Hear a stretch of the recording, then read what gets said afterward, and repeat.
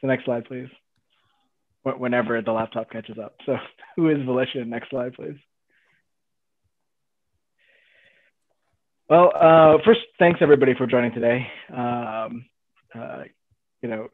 Kudos to you taking time out of your weekday evenings away from friends, family, kids, all that kind of stuff to spend some time learning about real estate. Our company really is here to try to help navigate the world of real estate investing and to be a team that has your back through the process. That's our greater goal at Volition, and that's what we try to do. So anything you need to be successful, whether that is understanding questions about corporate structures and tax planning. We may not have the answers all the time, but we at least try to get you in contact with the right people. We have a very deep network of folks who have answers to these questions.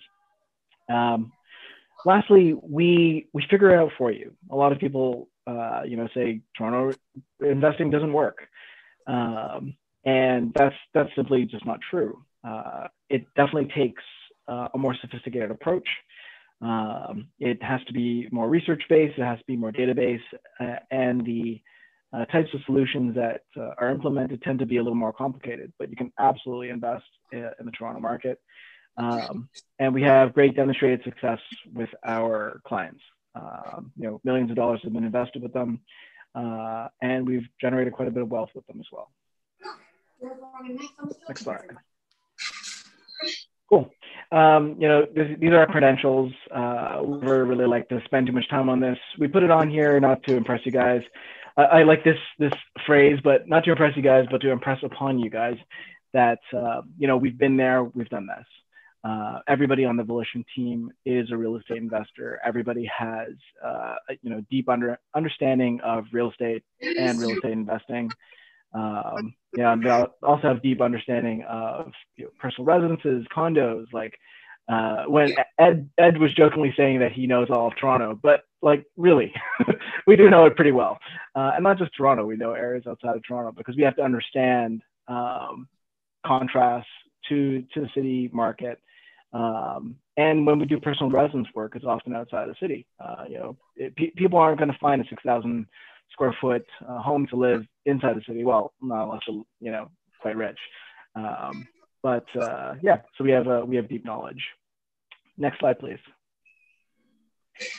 So I often get asked, like, what is it we do, and how do we make money? So I want to be super transparent on this stuff because we're a business at the end of the day. So you should know how we make money. The first thing is advisory. So that's basically we run these classes, we teach people how to invest in real estate. And this is not a moneymaker for us. We basically want to educate people. My best clients, I'm sure Ed and Sam, Matt can say the same, but my best clients are those that are well educated. Because those that really understand investing well know when there's a good deal in front of them. They can identify opportunity. There's actually nothing more frustrating for me than when I'm out with clients looking at properties, we find a good deal, but they're not at that level yet where they understand what they're seeing in front of them. So that's why we love the education piece. And I have a personal passion for education and mentorship. But we don't make money there. Where we make money is on the realty side. We're real estate agents. So when it comes to acquiring a property, we make commission, and we do this pretty well. I'm sure if you've ever worked with anybody else, trying to find a cash flowing asset in the city is very difficult. Layer onto that, if you want to do any sort of more advanced strategies, you want to do a laneway house, for example. You want to have secondary suites, like a basement suite. I was chatting with somebody today, and they were asking me about basement suites. And I said, we were talking about as of right. And they had a misunderstanding, actually. They'd followed us for a little while, but they had a misunderstanding about what as of right meant. They thought that you have the right to build it, but you have the right to build it only if you meet all these conditions. Then it's within your rights to build these, a legal basement suite. So you can't just go out there and buy any house and assume that it can be turned into a duplex or triplex. There's a lot of parameters, a lot of conditions that need to be met. So this is where we help you find those properties. And we get paid by commission. We don't charge extra for this fee. We earn money the same way that any other real estate agent would earn money. But there's 45,000 real estate agents in the city. We obviously have to be better than them, and this is our advantage. Next thing is construction. So let's say you buy this property and you want to do construction on it because you want to turn it into a triplex or you want to build a laneway suite. We absolutely do this. This is a big part of our business. We have many active projects right now, everything from kitchens and bathrooms to, Ed's managing our project now, 5 units plus a laneway, multi-million-dollar renovation budgets. So yeah, we do big things. Last thing is management. So you need the place leased and managed. We handle that as well. We have strategic partners, which we work on for our leasing and property management. Next slide. This is the team. I think this is everybody. Yes, this is a complete slide. So good job. We're ever growing. Last year we were really fortunate. We brought in 3 new people. But yeah, anybody that you deal with at Volition will be one of these smiling faces at you. Next slide, please.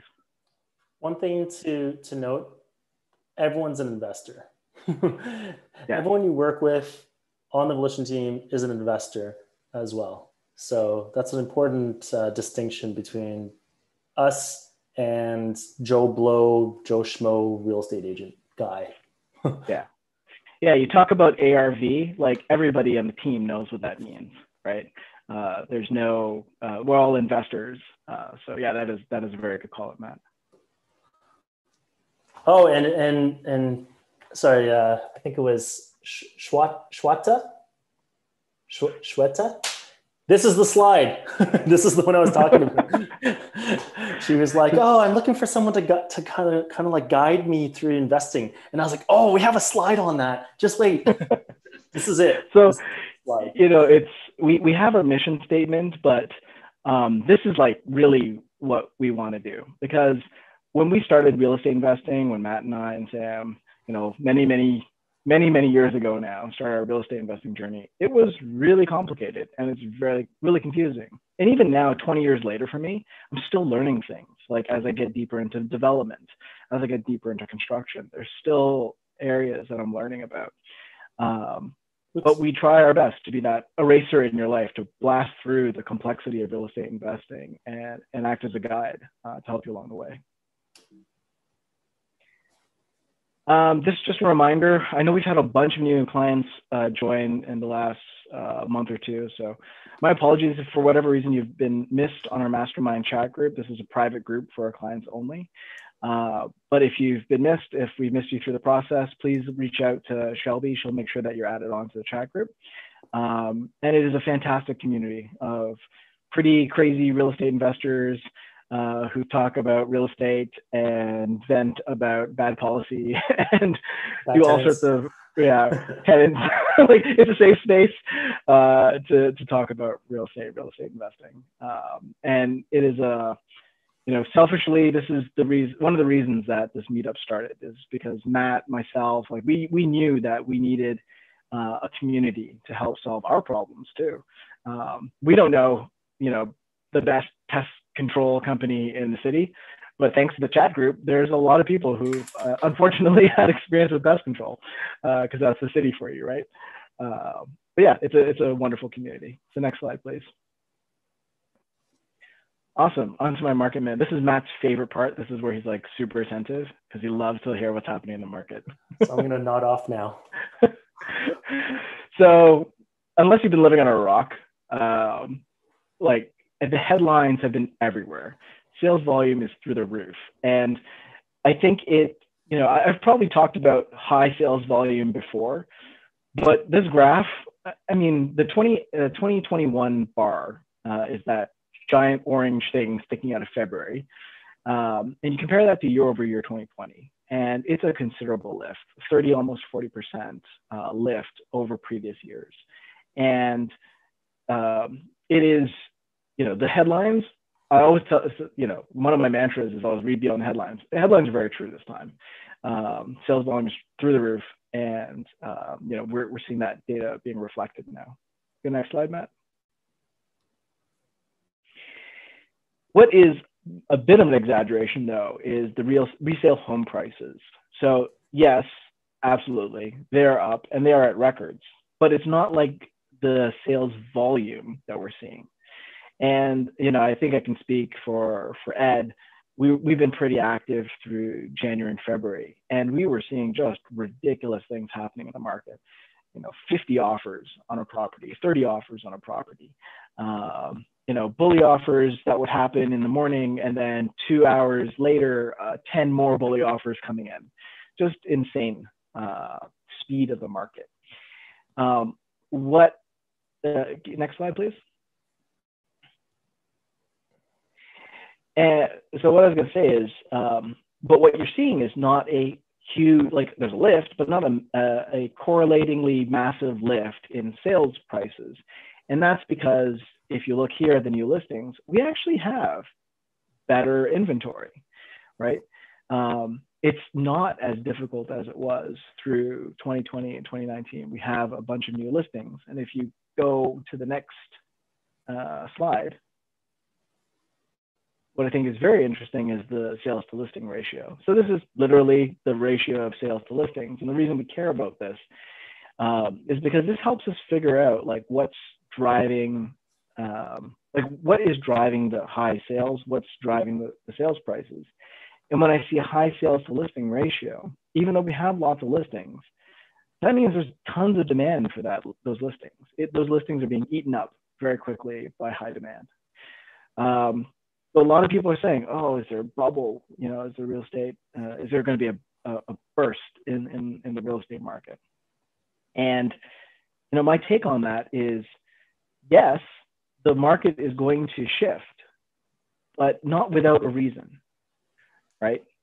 It's a cycle. So yeah, absolutely. When you're at a high, at some point it'll come down. But what I have no idea about, and I don't think anybody can predict with any sort of accuracy, is when that's going to happen and how deep and long that will go into, right? And that's going to be the really hard thing, because right now we're in a position where we have increased demand, but we haven't had any increased immigration, right? The doors to Canada have been closed for a while. But as soon as they open up, the government wants to have a good 450,000 people get into the country in 2021. That's an enormous number. And that's to catch up on the zero immigration we had basically in 2020. So that to me doesn't say decreased demand. As the economy starts to recover, it also doesn't signal to me decreased demand. So I don't see any big drivers to cause the market to correct. Now, something can be created, something could happen, the market could level off, but right now there's just no signals showing, massive change in demand happening. Next slide, please. Ooh, crazy echo. Next slide. So obviously the data is interesting at an aggregate level, but if you've been following Volition for a while, you know that what really matters is what's happening in a more granular level, because neighborhood by neighborhood can be quite different. We actually look at each of the individual municipalities and we track the data by municipality. So next slide, please, Matt. And this should be absolutely no surprise to you who've been following the market. It's been trended up through 2020. And then right at the end there, you'll see through 2021, we've had a big spike in single family detached.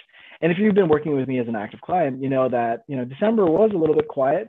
And then as soon as January hit, it just skyrocketed again. And that's exactly what we're seeing here.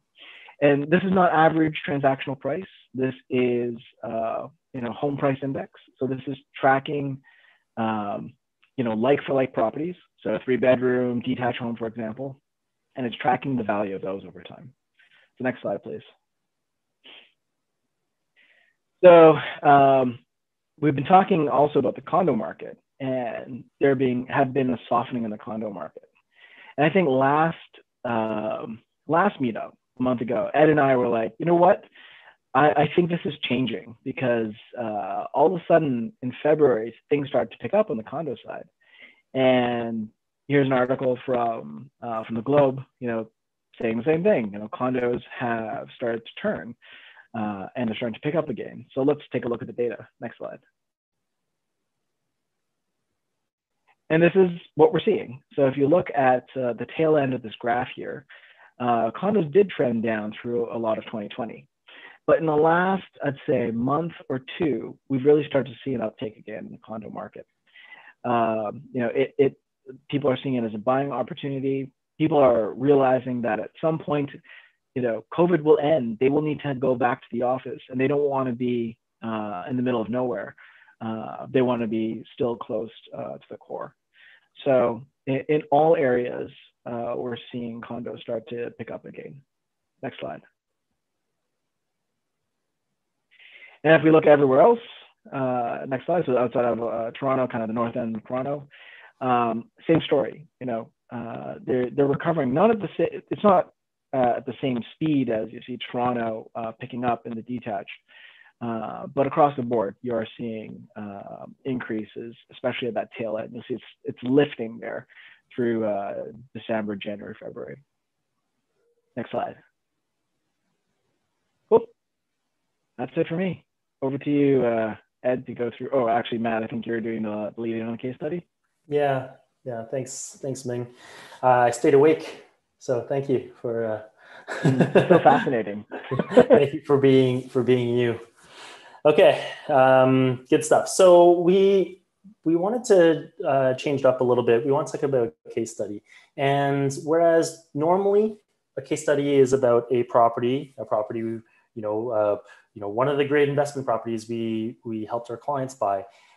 Tonight's gonna be a little bit different. We definitely have to talk about a property, of course, but we want to focus on the investor, and it'll be a hypothetical. We're not going to talk about this specific investor and their situation specifically, but I want to walk you through some of the thought processes with regards to selling a property, which is funny because at Volition, we almost always recommend holding a property, holding for the long term. We stress the importance of this. We've delivered dozens of presentations to that effect, right?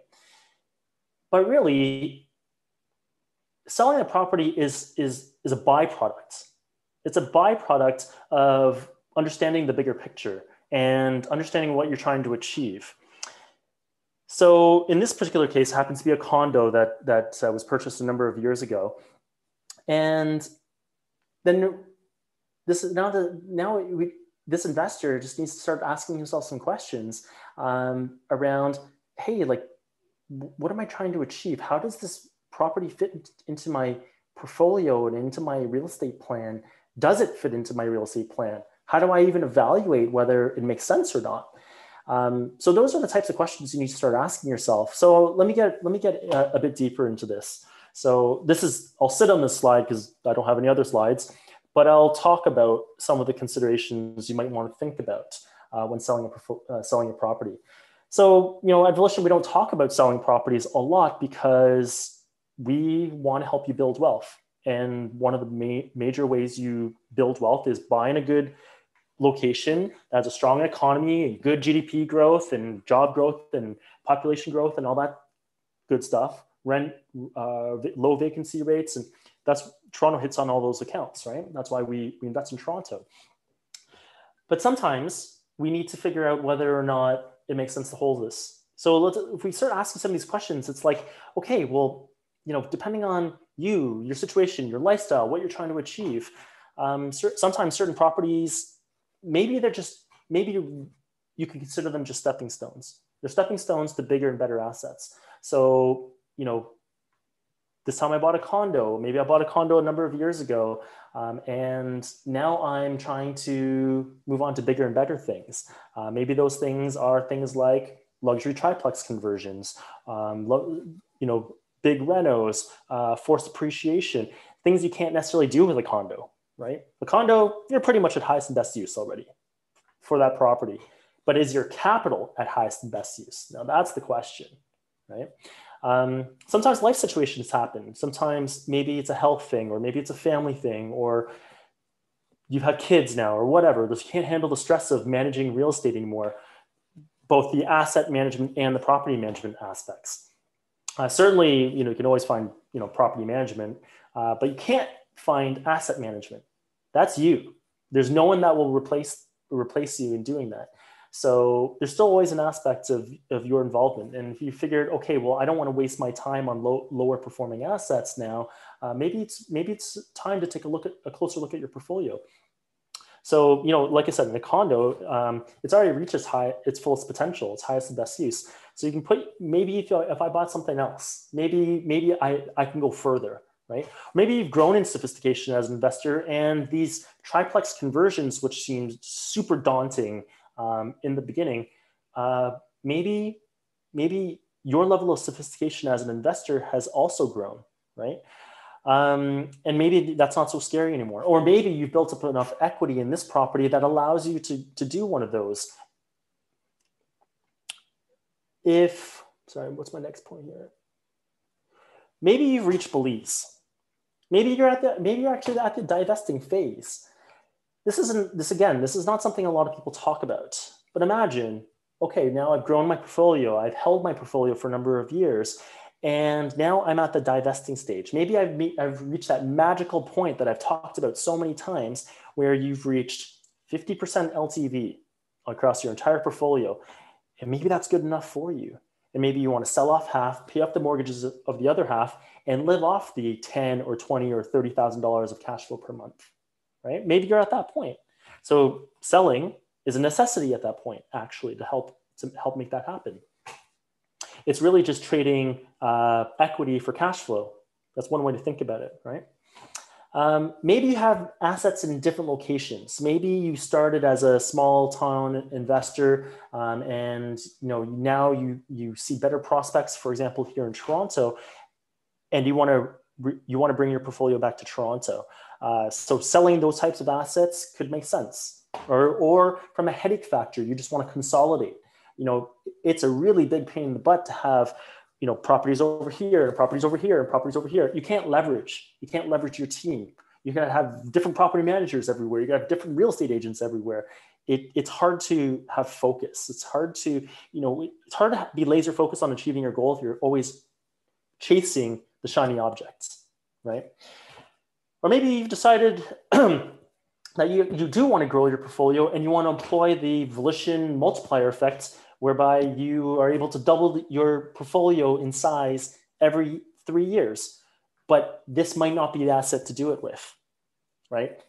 Maybe it played its role. It helped you get started in real estate investing. But this isn't the one I want to hang my hat on. This is not where I see helping me actually reach those goals. It was great. It served its purpose, but it's not going to help me get to where I want to go. Or maybe the market's changed and you're looking to reanalyze and reposition your portfolio. And maybe you just want to prune those poor performing assets. So here's a funny concept. Most people, we think of this in a different way at Volition. Most people are going to think, oh, if my asset has gone up, $200,000 or $300,000, oh, that's a great performing asset. I don't think of it that way. Neither does Volition, right? No one at Volition does. And the reason is because, great, absolutely, you've built $200,000 or $300,000 of equity. Fantastic. That does not mean this is a strong asset that I should keep in my portfolio on an ongoing basis. Where we saw this a lot was back in 2016, 17. We had a lot of new investors to Volition. They were investors before that. They were buying single family bungalows in Willowdale. $1.5 million bungalow in Willowdale. And they were making about $3,000 in rent. I don't have to be a math whiz to figure out that does not work. So that's not a great asset. So granted, they might have bought that and it might have gone up several $100,000 in a year. Great. That doesn't mean it was a good asset. It means they got lucky. It means that they were a speculator. A good asset is one that continues to cash flow on an ongoing basis.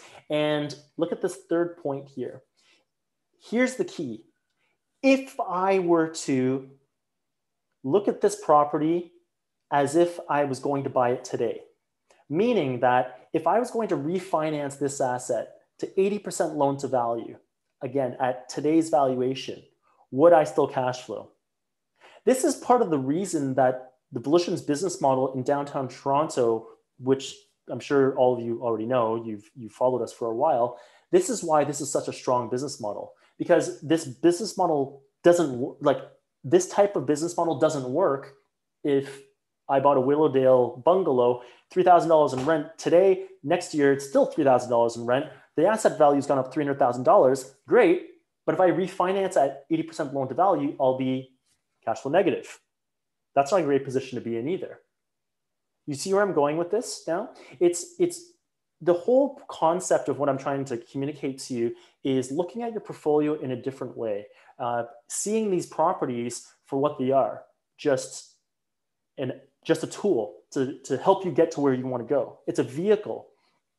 And if it's not making sense for you anymore, then you really need to be ruthless in pruning the poor performing assets. And again, it's stupid to call a property that's gone up $200,000 or $300,000 or $400,000 as poor performing asset, but using the vernacular and the definitions we're using, if you were to refinance this at 80% loan to value, would it still cash flow? I now have a metric that I can measure this property against, right? So hopefully that made sense. Hopefully I wasn't too long-winded. Hopefully you were able to kind of follow. But again, this is just a preamble to this case study because I wanted to demonstrate to you that, even though we have this rule or these guidelines at Volition, we say, okay, we'll hold for the long term. Yes, definitely. That's generally speaking, you want to hold for the long term. That's where the real wealth is built. However, there's an exception to every rule. And this is the exception to the rule, right? Does this property still make sense in my portfolio as per my goals? If the answer is it doesn't, then, or better yet, if you're having trouble figuring that out, that's where we, as your real estate investment advisors at Volition, this is what we can help you out with during our advisory sessions. So in our advisory sessions, if you come in with a snapshot of your portfolio, your financial circumstances, we can help you determine whether this makes sense or not according to your goals. Okay, well, you know what? This asset you have, it's done really well for you. It's been great, but it doesn't fit in with the longer term plan that we think will help you reach your ultimate goal. And you might have some emotional attachment to it, but that's part of the reason that we can come in and have an objective opinion of whether this asset actually makes sense or not. So we can help you, we can kind of coach and mentor you and advise you through that process. Okay, so on to the actual condo sale now, which I have no idea what this actually is. So this is where Ed comes in.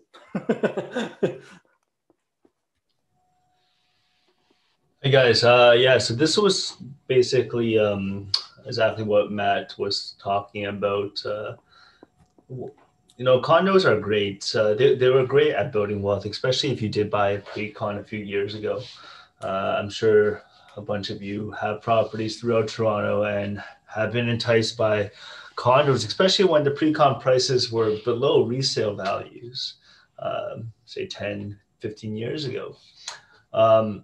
Obviously, that's not the case anymore. But for this client, they did want to move on to some faster growing and better use of money assets. And it's like investing, right? Like you could leave your money, it's like stock investing or leaving your money in a bank account that has, say, a 1% interest rate versus putting it into an ETF where we're expecting roughly 10% returns a year. Which one would you rather do?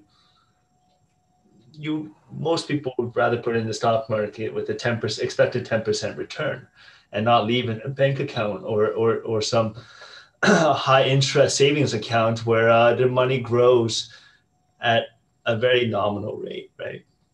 So this is the same thing with condos. Condos, after a certain amount of years, they start growing at a much slower rate than the newer assets or the newer condos in the market.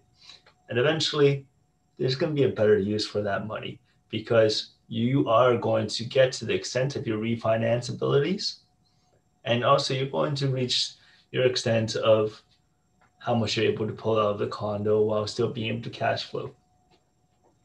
In this case, this client bought it for $305,000 in 2007, and it was completed in 2010.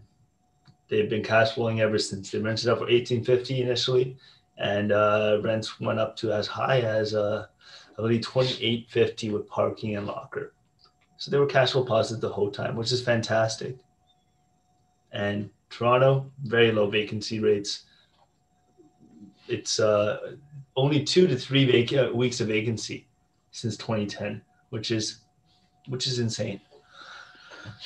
That said, this owner of this condo decided that he wants to get into some development opportunities in some other cities where he's going to be able to use what he sorted for this year, close to $750,000 towards, and obviously with most of the mortgage paid off, that's a significant chunk of cash to use towards another development opportunity where we are seeing much higher ROIs. Some of the ROIs that we're seeing on some of our own or my own developments are, 60-70% a year or even higher, right? The returns are pretty nuts if you know what you're doing. Even if you, just for example, even if you were to buy, say, a townhouse in Willowdale, like Matt said, and you were to redevelop it into a luxury home, say a 4,000 square foot luxury home, you're able to sell it for a pretty high premium. A 4,000 square foot luxury home might cost you around 1.3 million to develop. You might be able to snatch up a bungalow in Willowdale for around 2 million, but certain areas you'll be able to sell for 4.5 to 5 million, no problem. There's a significant markup, and that's a much better use of money than letting it sit in a condo and letting that condo appreciate at maybe 4%, 6% a year. The reason, and I think this goes for any investment, like whether real estate, stocks, or it's just finding the best use of your money. And that's also what we're here to help you kind of figure out. But I think a bunch of us had properties, and I think Matt has a bunch of properties in Edmonton that he's like dying to get rid of because he wants to free up that equity towards other investments in better cities and faster growing cities such as Toronto. As May mentioned, prices right now are sky high.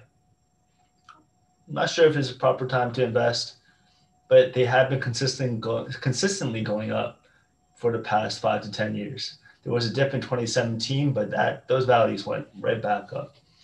So really, it's as much as we like to say to try to keep all the real estate you have. Some products such as condos, where they do start devaluing a little bit when condo fees rise and they do start aging and getting a little bit dated, those you may want to let go and move towards a better asset class, such as a multifamily home or a development opportunity. And I think that's basically it for the case study. It's just an outline that it's not always good to hold. Sometimes it's better to relocate. I guess I should have asked you to go on next slide. Sorry. I think I went through this already. But yes, now to the main event. Dan, he's going to talk about insurance, what everyone loves.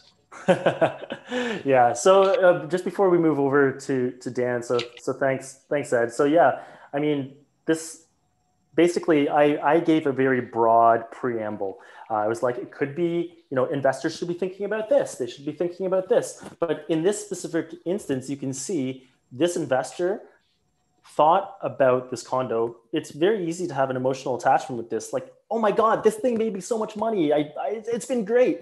But this investor is a client of ours. He's a sophisticated investor, and he was able to still have an objective lens on this because he wants to move on to bigger and better things. He wasn't emotionally attached to this asset. And so if you're having trouble figuring that out, does this make sense? Should I sell? That's where we can step in. Reach out to us. And I think Shelby a bit later, we'll post some details on how to get a hold of us and how to go through our advisory intake process. But this is where we can add some tremendous value through our advisory, and then all the way through end to end, being your investor-focused realtors, helping sell this property, and more importantly, helping you get into something bigger and better. Cool. So was there anything else you wanted to add, team? Nate? Yeah, I was just gonna say, like, you know, a lot of times people think advisory is like, well, what can I invest in? But advisory is really the bigger picture. It's understanding how to evaluate your portfolio properly, so that way you can make these kind of decisions. And we'll be very frank with you, right? Sometimes it is selling. Sometimes we'll tell you, don't sell. Like, I had a client come to me last fall, and they were looking to exit their condo. And I said, if you don't have to right now, don't. The market will recover. Just if you can wait it out a couple of months, do that. And sure enough, the market has recovered, or recovering now. And now's a much better time to sell that condo than it was kind of in the late fall. Was that instigated by fear, or because they had something bigger and better, or something else, some other reason? It was a little bit fear motivated, because they had a tenant who was there for years. That tenant was moving out. Now they could drop their rents and get it re-rented, or they were thinking about selling it. And I said, you know, quite honestly, it doesn't make sense for you guys to sell right now. If you can hold on to it, get another at least month-to-month tenant in there, get into the spring, summer of this year, and at that point exit it, and you can move your money into something else. But you know, we'll be upfront, right? It's not in our interest to try to just motivate a sale all the time. Our best clients are repeat clients, and we have to give good advice to get repeat clients. So yeah, for sure. Cool. Well, that was, yeah. So yeah, I mean, this was a little bit different than our normal case study. Our normal case study is putting up some pretty pictures up there and being like, hey, look how much money I made. And hey, like, buy this now, or hey, this is the before and after HGTV type. We wanted to give you a different flavor for this case study. We wanted to focus on you as an investor rather than the property. This is why, like, I don't know if you've noticed this at any of our presentations, we're different than every other meetup and whatever investor group out there. We don't start by talking about properties and talking about deals. The deal or the property is a byproduct. It's what follows naturally after you have figured out the strategy and understood the fundamentals and all that other boring stuff that we talk about, right? But it's boring, but it's the most important stuff. So that's part of the reason that, you know, our masterclass was on February 1st was like 8 hours long. We didn't look at a single property until like hour number 7. Most people are probably checked out by that time, but there's a reason for that. Right? There's a method to our madness. We're very, very mad, but there's a method to our madness, right? So anyway, all to say, hopefully this case study landed for people in terms of, okay, it's not your typical case study. It doesn't just say, okay, buy this and you get this much cash flow. It's not that type of case study. It was very much about looking and reevaluating your portfolio through a sophisticated investor lens. Cool. All right, so now we can switch over to Dan. So I see Dan here now with his shirt on. I have to drop off. I'm sorry, guys, but you'll have an amazing time with Dan. Dan is my personal insurance agent, helps me with all my properties as well, and has helped tons of our clients. But I'll let Matt do the real intro. Yeah, so I'm always busting Dan's balls. Insurance is like it's as interesting as drywall, but Dan's actually a pretty entertaining guy, so he makes it interesting. I'm gonna try, guys. Dan's my insurance guy as well. He has, he's done all of my properties. He's done a bunch of our clients. He has seen us through some really crappy times when, I know that there was I currently have a flood in one of my properties and Dan's helping me, right? One of our clients had a sewage backup in one of his fourplexes, and it was literally a shit show. Good pun. Good pun. Yeah, I know, but it was a shit show, and Dan stepped in and worked his magic, and the feedback we got was our client was very happy to have Dan on his team. So Dan is, well, what do I have here? I haven't seen this slide before. Okay, so anyway, Dan's an insurance guy. Dan's in lots of insurance policies. But he focuses on the commercial portfolio, if I'm not mistaken, right? At Hub, which means he doesn't do your regular your regular principal residence type of stuff. He does the more interesting stuff.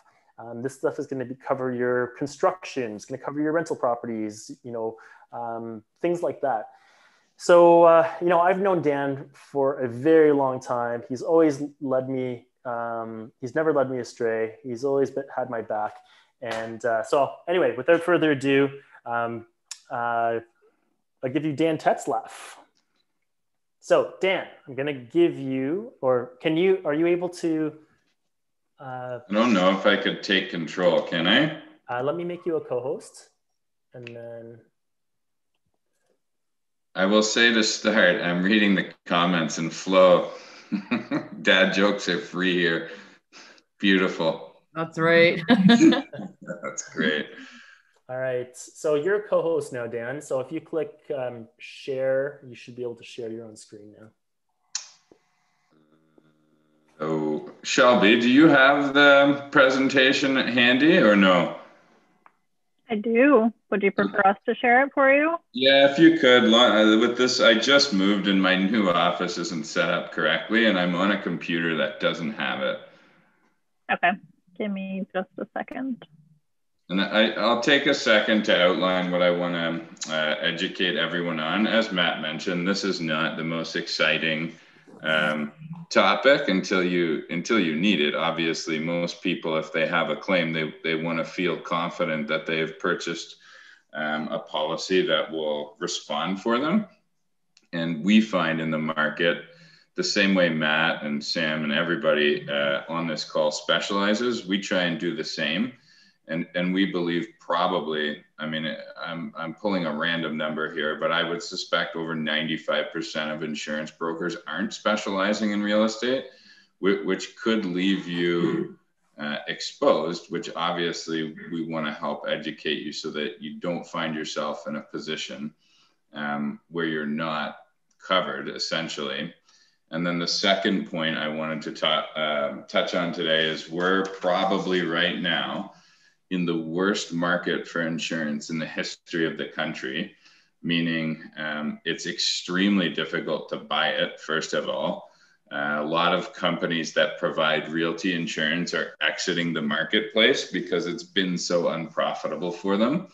And with that, there's quite a large supply versus demand issue in the marketplace, and it's driving premiums up significantly.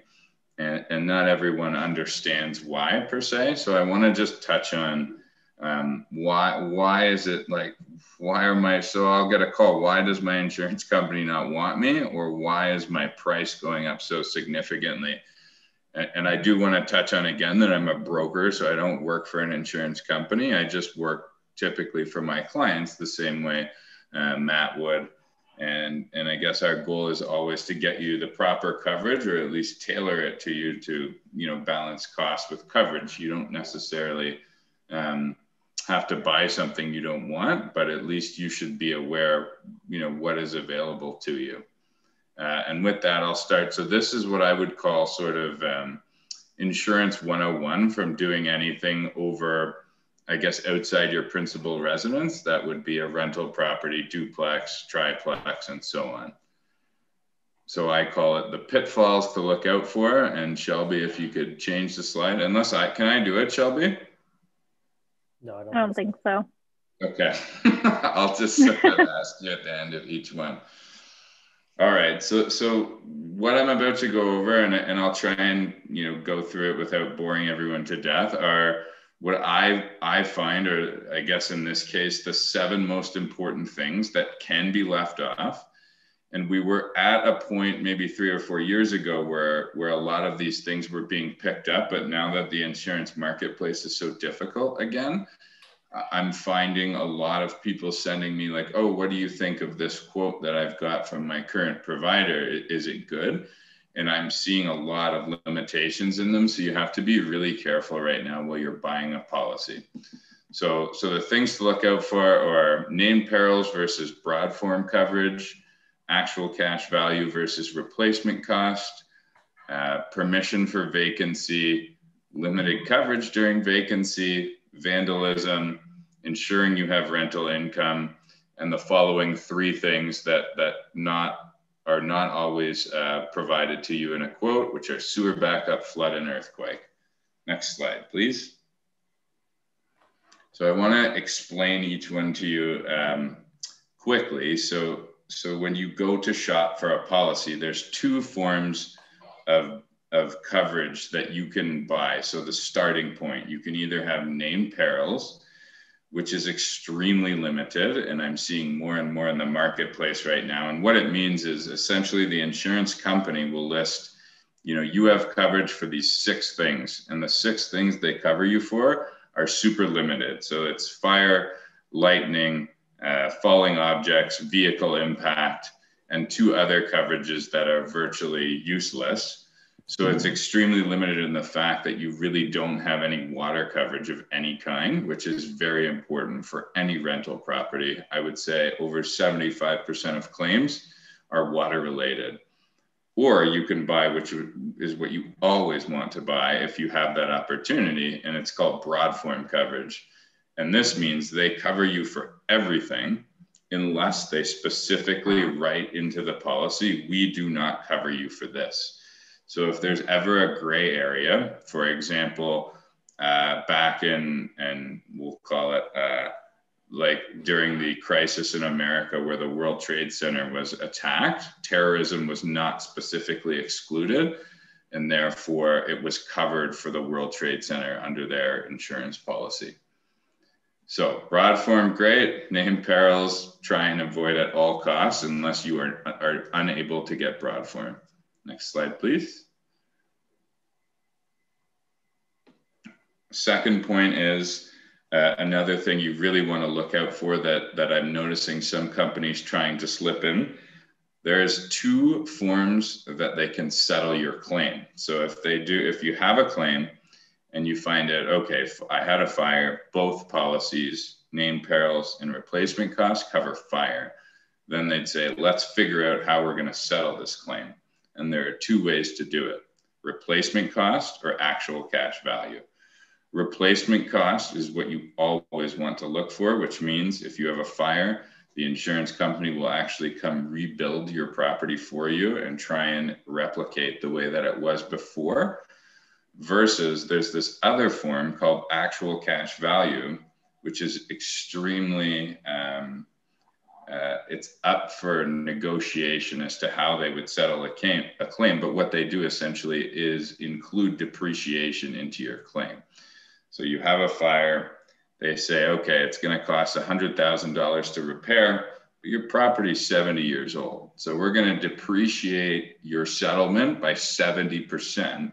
And instead of rebuilding for you or cutting you a check for $100,000, because it's depreciated by 70%, we're only going to give you $30,000 to help you settle this claim, which on a large claim can be very impactful. So you really want to try and avoid this basis of settlement.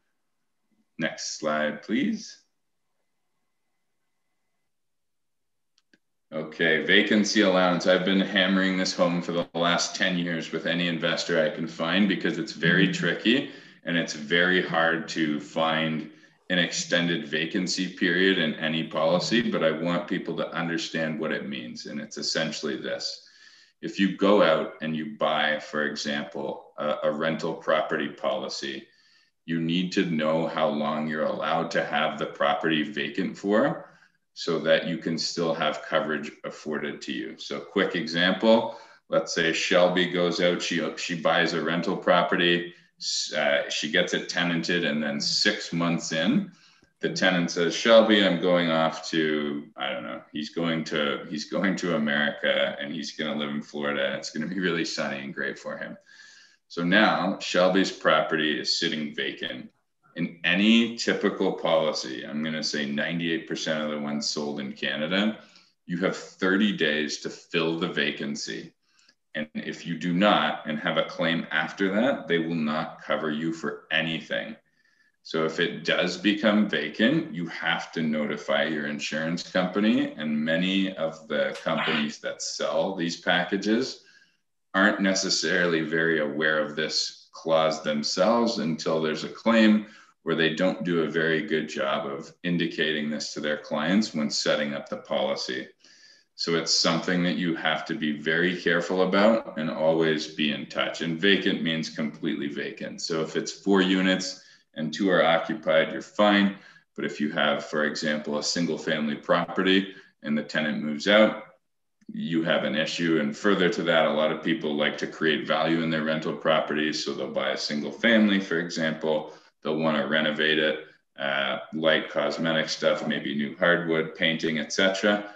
And if they don't notify their insurer, they'll have 30 days to do it. And after that, there will be no coverage.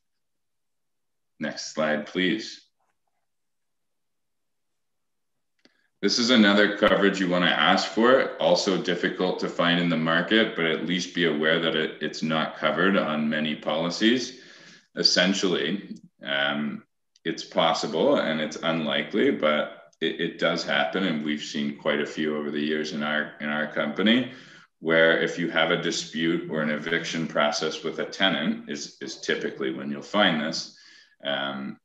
You know, there's an opportunity on the way out if there's a dispute between you and your tenant to vandalize your property. And the majority of insurance policies in our country will not cover vandalism by tenants. They will cover it by, for example, if you get vandalized by an outside party. But if it was the tenant living there, that, again, we've seen an instance where somebody was evicted and the tenant decided to just put a bunch of socks in the bathtub, turn on the water and leave, not covered. Or, for example, just general stuff like perhaps taking a bat, a baseball bat to the property. Obviously, it's not what you look for when you're screening your tenants originally, but over time things can change. People can essentially be put in very difficult positions and act out against you. So if you can obtain this coverage, always nice to have. Next slide, please. Rental income is typically, it's offered, I'm going to say, in the majority of policies, if you make sure to tell correctly your insurance broker or agent that you are renting and that you provide them the correct limit. You just want to essentially make sure. So for example, if you have a claim, again, a fire, and now your tenant is unable to live in your property, you don't want to have to rely on the insurance company to repair your property very quickly in order for you not to be essentially losing the rent you would have had each month, because your mortgage will continue to charge you, obviously. And then secondarily, this form of coverage called lost rental income can be sold on what's called an actual loss sustained basis. And all this means is that if you increase your rent over time, they're not going to nickel and dime you at the limit you set up for. So for example, if it was $3,000 a month, but then 2 years later, it's now $3,500. If you have what's called actual loss sustained coverage, they will reimburse you for what you were charging your tenants at the time of loss. And then finally, we just make a point that if you have a bigger property, they usually also cap the time limit that they'll pay you for it. So for example, if you have an 18-unit building or a 10-unit building, you might want to look at extending the amount of time they'll reimburse you while the property is being repaired. So you can either buy 12, 18, or 24 months. And it's something to look at. But typically, if you're buying a larger building, I would be hopeful that the broker you're buying from is experienced enough to illustrate that for you. Next slide, please. And then the final three things, I have recently been through a sewer backup claim myself personally. These are tricky and I'm going to say slippery things you need to look out for when buying a policy, because I am noticing that they're either being capped or they're not being included at all. And it can be a significant amount of money. I know in my case that I just had, I'm going to say at my own brand new house I just bought that probably concluded about 2 months ago. I think the total bill to do the repairs was $38,000 for sewer backup. And you'll find a lot of the policies are trying to not include them or cap them at $25,000. So you need to be very careful with these three things. Earthquake, in my opinion, I mean, not as prevalent. I've never seen one personally in Ontario, but sewer backup and flood are they can happen fairly easily. In my instance, for example, it was a case of the pipe running from my house to the city hadn't been updated in 130 years. So the person who rebuilt my house didn't change the pipe from the house going to the city. And there's really nothing I could have done to prevent that. It's nothing I did wrong. It's just an aging infrastructure issue. So it's something I would have been pretty upset myself if I had to come up with the $38,000. That's something I want to use my insurance policy for. Next slide, please. And finally, so here's a good question that we get asked often. Why is it good to recommend to my tenant that they have their own insurance? And there's a few different reasons you want to do this, but any well-maintained or run company that owns an apartment building, or like a Matthew or somebody who has multiple rental properties, will always look to do this. And there's a bunch of different reasons. So number one, for example, if your tenant per se has an issue, let's say they invite a friend over and they overserve them alcohol, and the friend drives home and gets in a car accident and blames the tenant for overserving them alcohol. I know it sounds crazy, but this is the world we live in now. Perhaps they injure themselves or they injure someone else.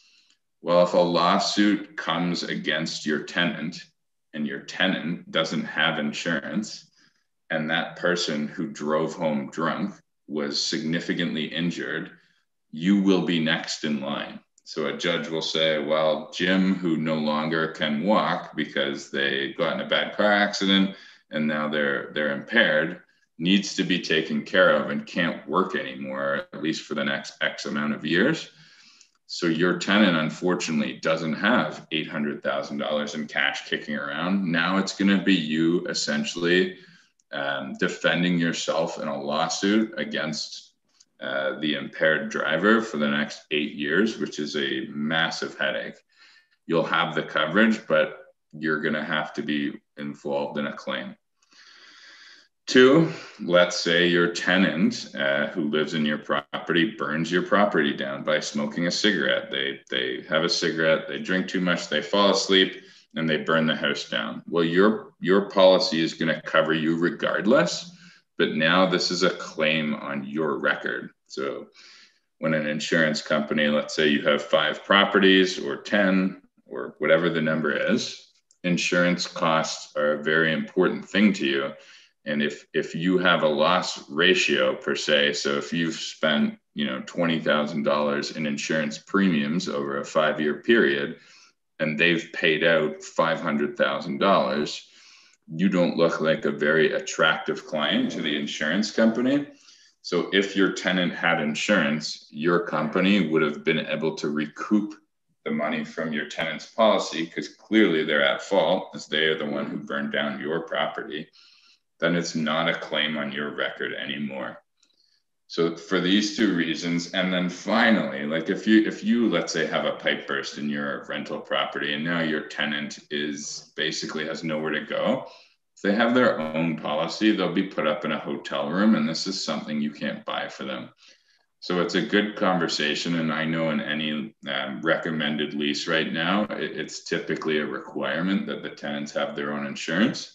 but it's really good, like risk management and a good way to protect yourself, to have that conversation with them up front, to say, hey, if I ever had a claim, for example, a sewer backup, and I ruin all of your belongings, when I mean my rental property ruins all of your belongings, and now you have nowhere to live, I have no obligation as your landlord to put you up in a hotel or to repair your property. Essentially, you have to have your own insurance policy to do this. And if you have the conversation up front, it avoids a lot of back and forth, or essentially an upset tenant that you could have taken care of by just being proactive and telling them this. Next slide, please. I'm trying to sort of read the questions along. I don't know if Shelby, if anyone wants to say, if there's any questions, I'll try and answer them if we have time. Shelby, you can serve up the questions to Dan.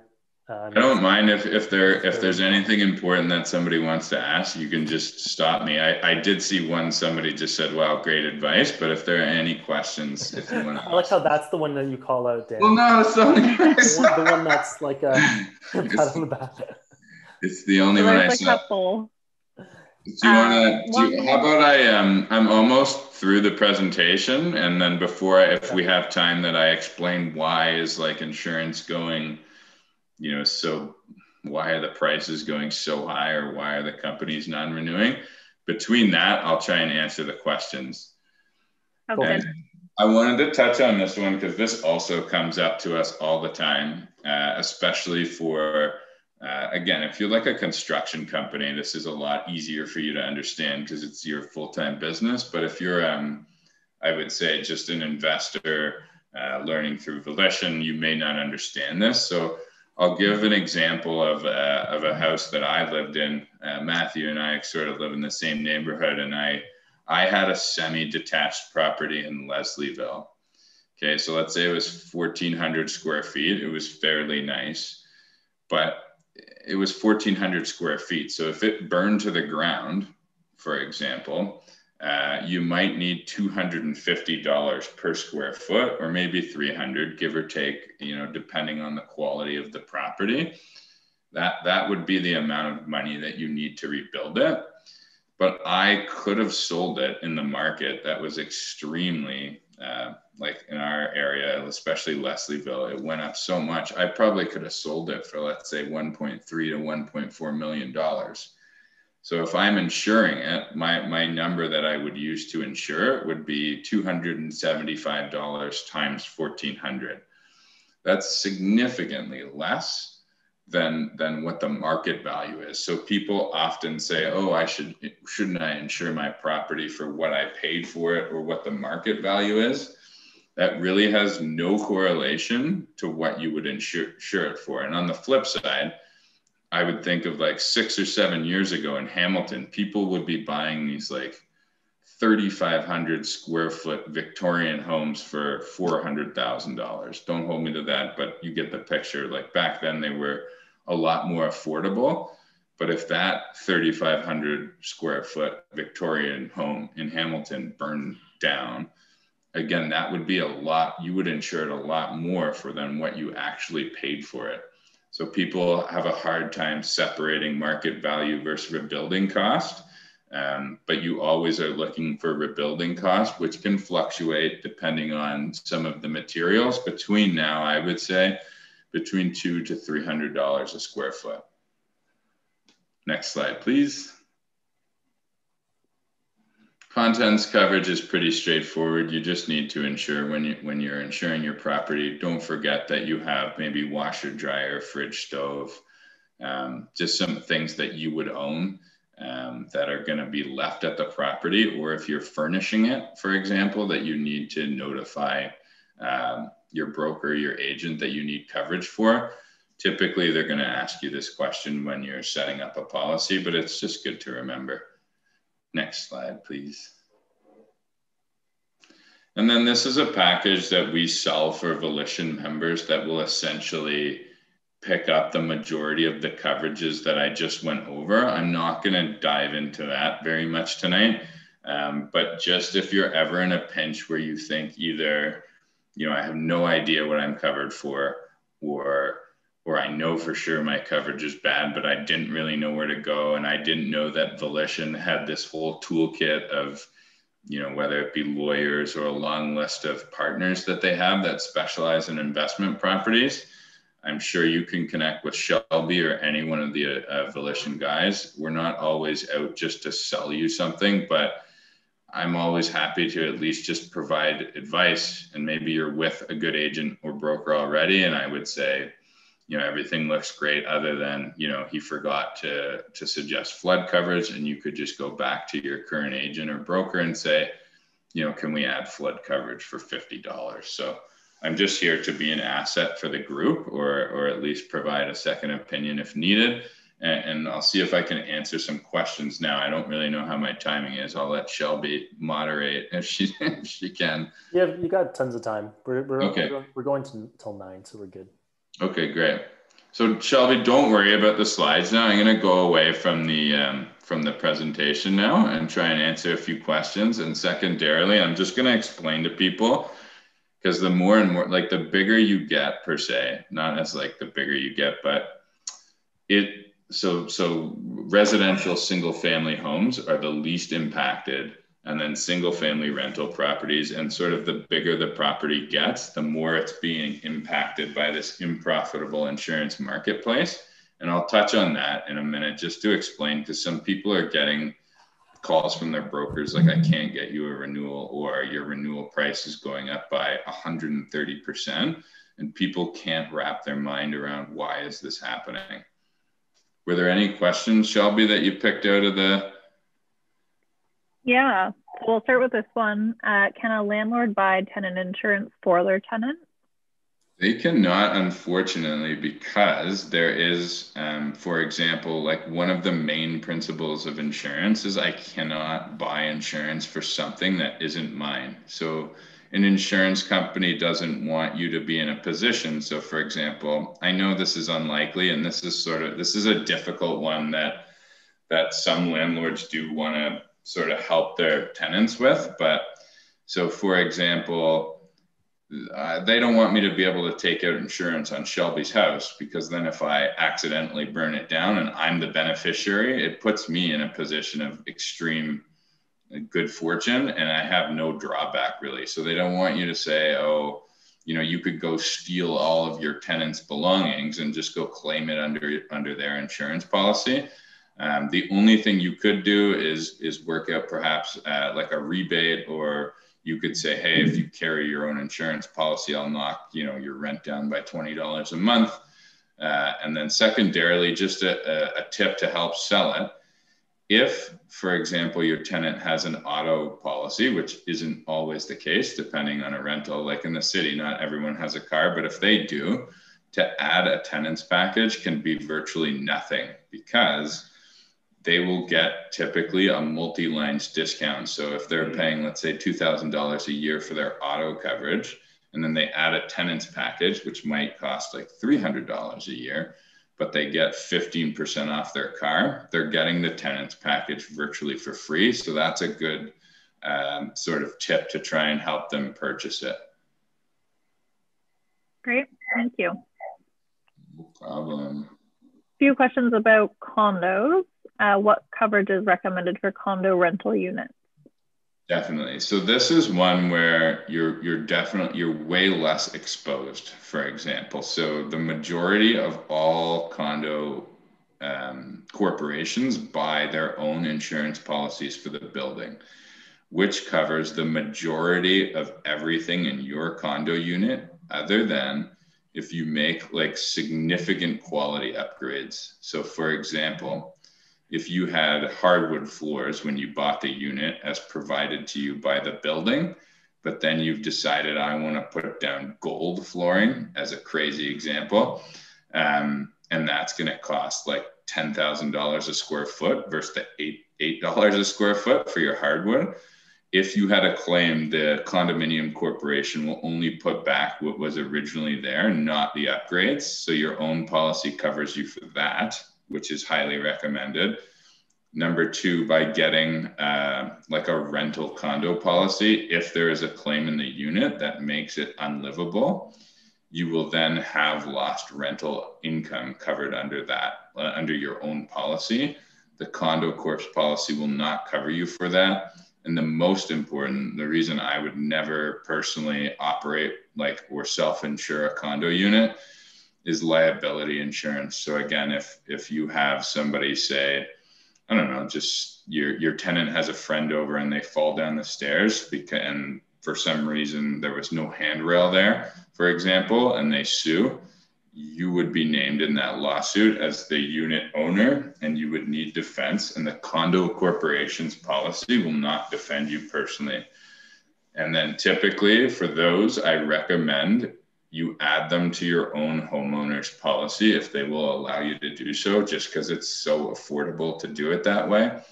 And there isn't really much coverage exposure other than the liability and lost rent, which will be included in that personal home policy that you would be adding it to.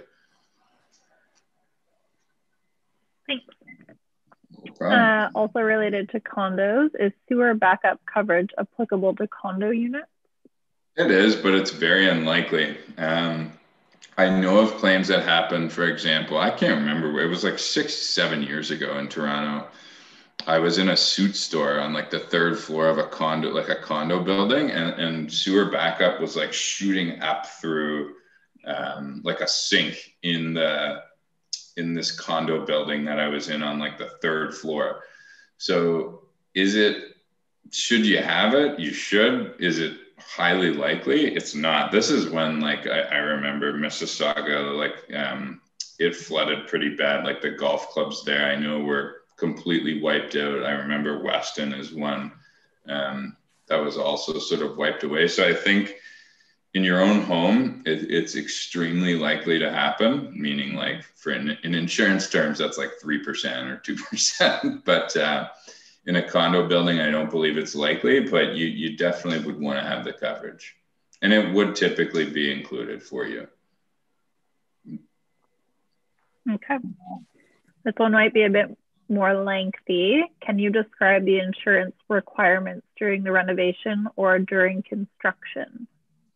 Yeah, so this is one I would touch on anyway at the end, but it's good that it came up in a question. So you need to essentially buy a completely different policy for the reasons I sort of outlined in the presentation. So if you go to buy, for example, a normal rental property policy, well, it's going to say you have 30 days to renovate, and if anything goes wrong after that, we're not going to cover you.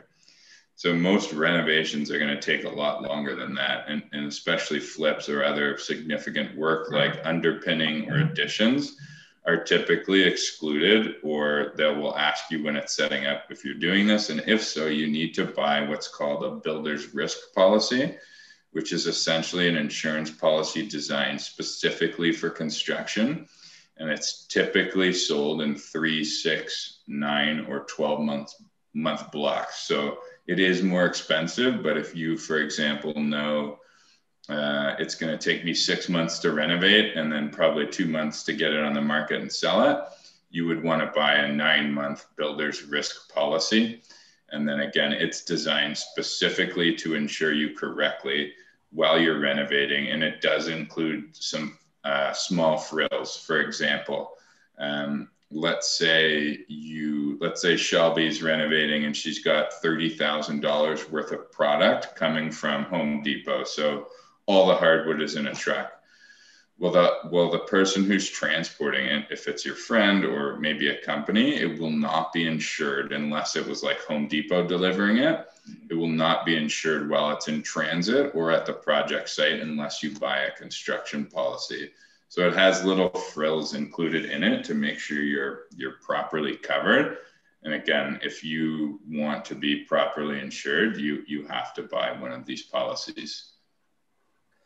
Hey, Dan, tell everyone about what this wasn't one of your clients, or maybe it was, but he didn't buy this for you, something like that. That underpinning. I'm not going to say his name.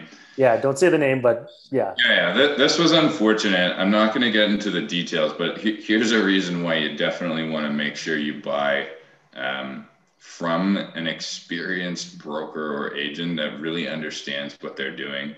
as far as construction. So this gentleman was doing a significant renovation in the High Park area on a 4-unit property. I can't remember the exact address, but I picture like an Indian Grove type, if you guys know the city well, like one of those sort of like really old, bigger houses that have been converted into fourplexes. So he approached me and said, let's set up the construction insurance. I said, absolutely. And then he said, I've got this quote from another company and it's significantly cheaper. And I'm doing this massive underpinning project too. Like we're going to significantly heighten the ceilings and reinforce the structure. And I said, okay, with me, it's going to be, you know, fairly more expensive than that other company because I trust the company that we're going with who specializes in construction insurance, so on and so forth. And he said, yeah, but I have in writing from this other company that they understand I'm doing this. Fine. So begrudgingly, I said, hey, I would stick with the construction insurance company, but if the other company says you're going to be fine, you know, you got to do what you got to do.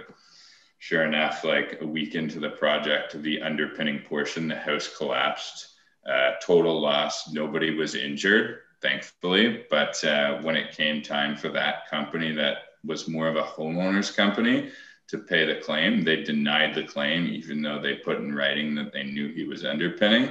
And he's still, I think, I don't know how many years it's been going on now. And perhaps some people on this watching may know the person I'm talking about, but he's still in litigation with the insurance company, trying to essentially get them to pay his claim because he chose a company that really had no experience doing construction insurance.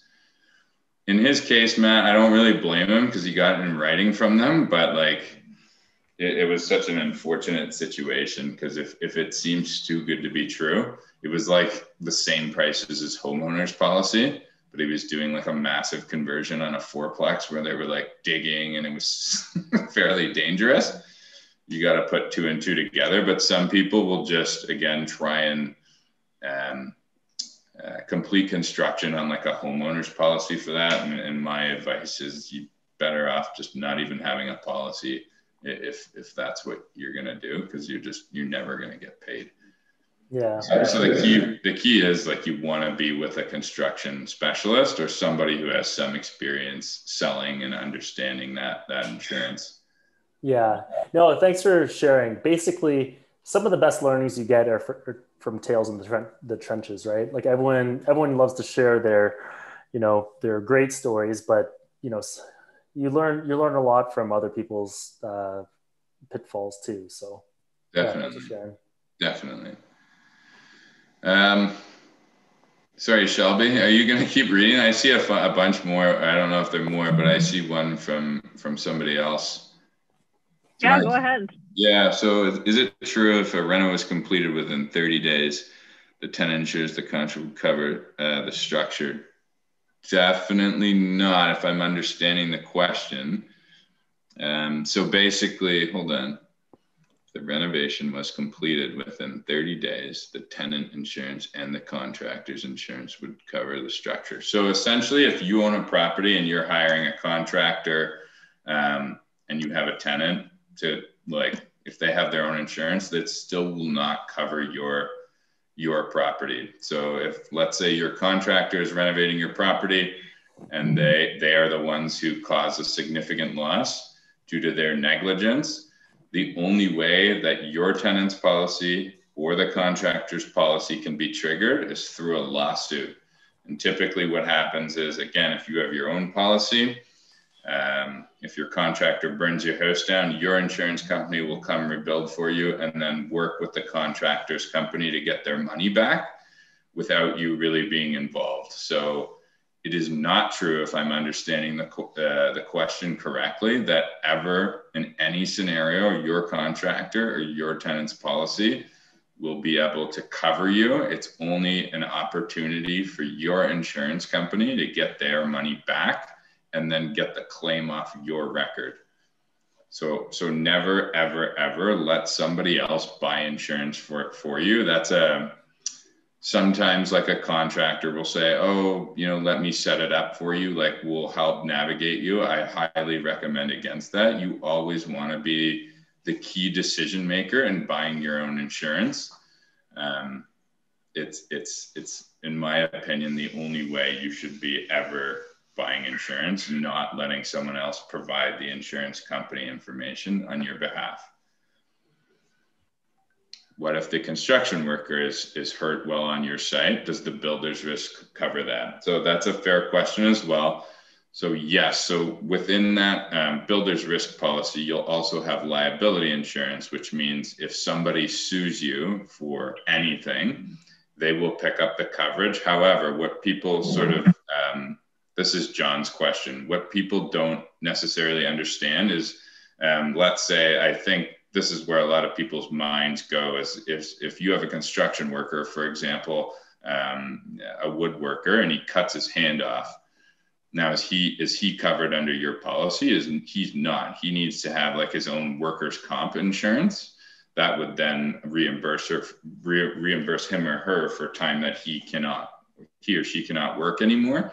The only way you would be covered is if the person who cut his hand off said, well, Dan was a tyrant. He made me work, to meet a deadline, like 6 days straight, 20 hours a day. I was too tired and I cut off my hand. Then if he sued me for being like I'll call myself a tyrant, if he sued me for that reason, then my policy would respond and protect me.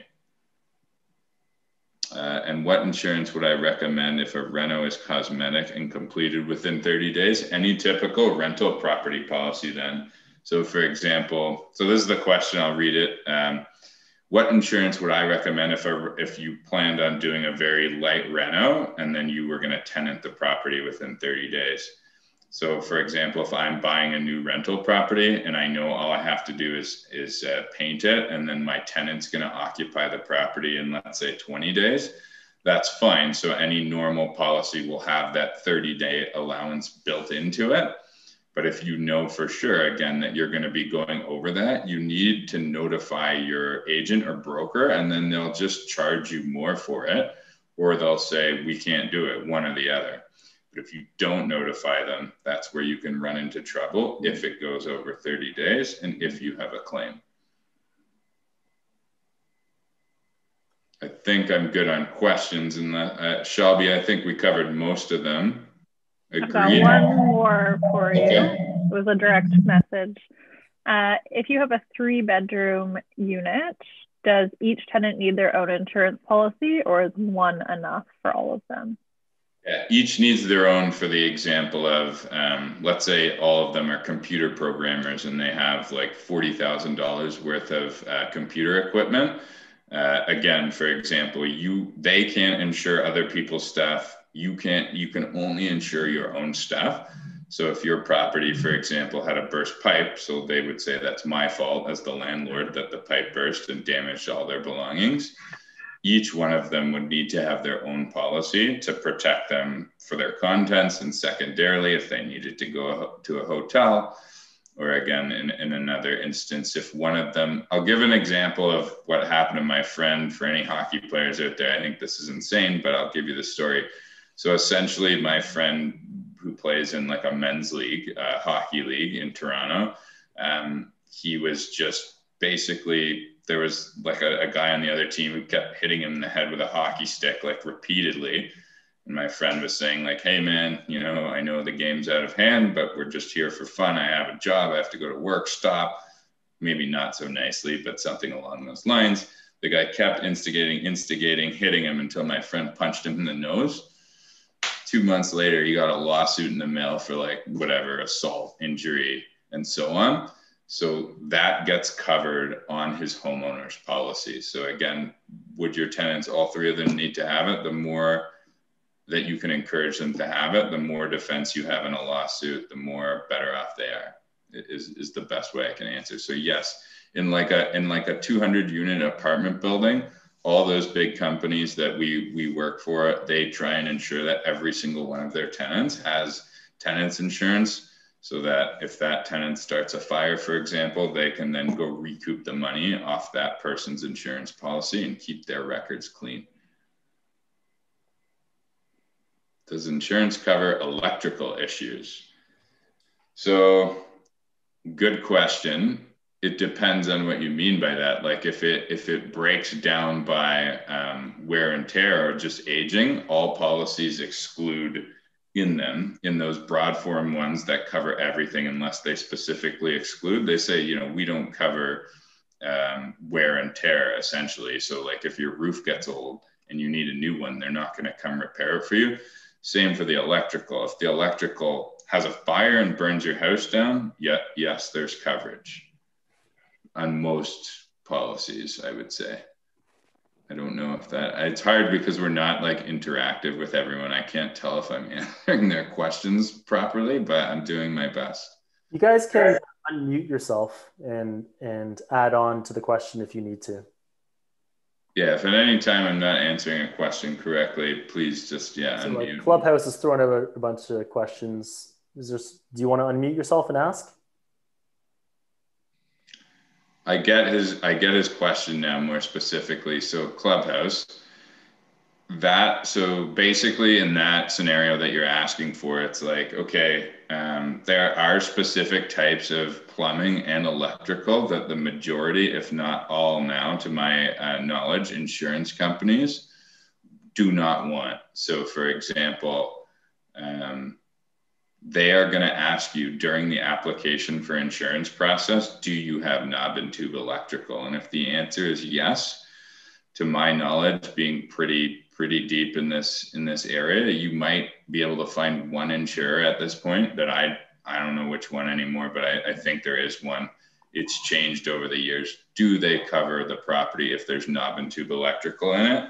I can say almost everyone will not. They will say, if you want to buy this property with knob and tube electrical in it, you need to replace it and get it removed within 90 days. They'll give you a time frame in which you need to remove it, and then it's okay. And some people say, well, there's hundreds of thousands of houses out there with knob and tube in them now. How did they get insurance? 15 years ago or 10 years ago, or pick the date, I don't have the exact one. Insurance companies were okay with it, but over time they noticed, hey, every time we have a fire, it's related to knob and tube electrical. So they started to outlaw it. And what they do now is, not all of them, but most of them will grandfather it. So they say, we're not going to call up every homeowner and just take away their insurance. As soon as they sell the property, that will be the opportunity for the new owner to take it out. And I think realtors like Matthew and all the Volition people are going to know, usually it's going to be a problem. And that's a negotiation that you can have with the buyer, seller, whoever it may be, saying, hey, you guys know this is virtually uninsurable. So we're going to have to allocate, call it $35,000 to remove the knob and tube. So I think that probably better answers Clubhouse's question. So it's very hard. And then even aluminum now, Clubhouse, which is another type of wiring used in the 70s, is very difficult to get insurance for a property on without an ESA certificate showing that it was installed correctly.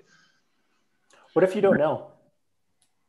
If you honestly, so for example, let's say you do an inspection and, so they'll ask you directly, is there and there isn't. So if everything visible, and I have an example of an old RAIN member where this exact thing happened to him, he didn't know. So everything that was visible was copper. And then second to that, he actually got an electrician with a receipt in to do a report for him. And the house did burn down. This was my client, so total fire. And there was knob and tube behind the walls everywhere. The insurance company still paid the claim because they could see clearly he wasn't trying to mislead them. It's only if, for example, when they have like $1 million payout, they start to dig a little bit more than they would on like a $20,000 payout. And if they find out you did a home inspection and all over the home inspection, the inspector said knob and tube must replace, super dangerous, and you put on the application there is none, then they would definitely try and not pay your claim as they can prove you deliberately lied to them to save money. Mm-hmm. So if you don't know, if you can easily prove it, they'll typically go good faith model and pay your claim regardless. And especially they can when they're investigating, if everything visible is copper, and then there was some knob and tube behind a wall somewhere, like they don't expect you to cut holes in your walls and look for everything. They're just trying to avoid where it's blatant, and they can avoid a claim. Cool, thanks. If a home inspection, I'm fine with taking questions. If nobody else minds, I'm happy just to take questions. If a home inspection reveals possibility of asbestos in a property, okay, so asbestos is one that insurers don't ask about much. It surprises me.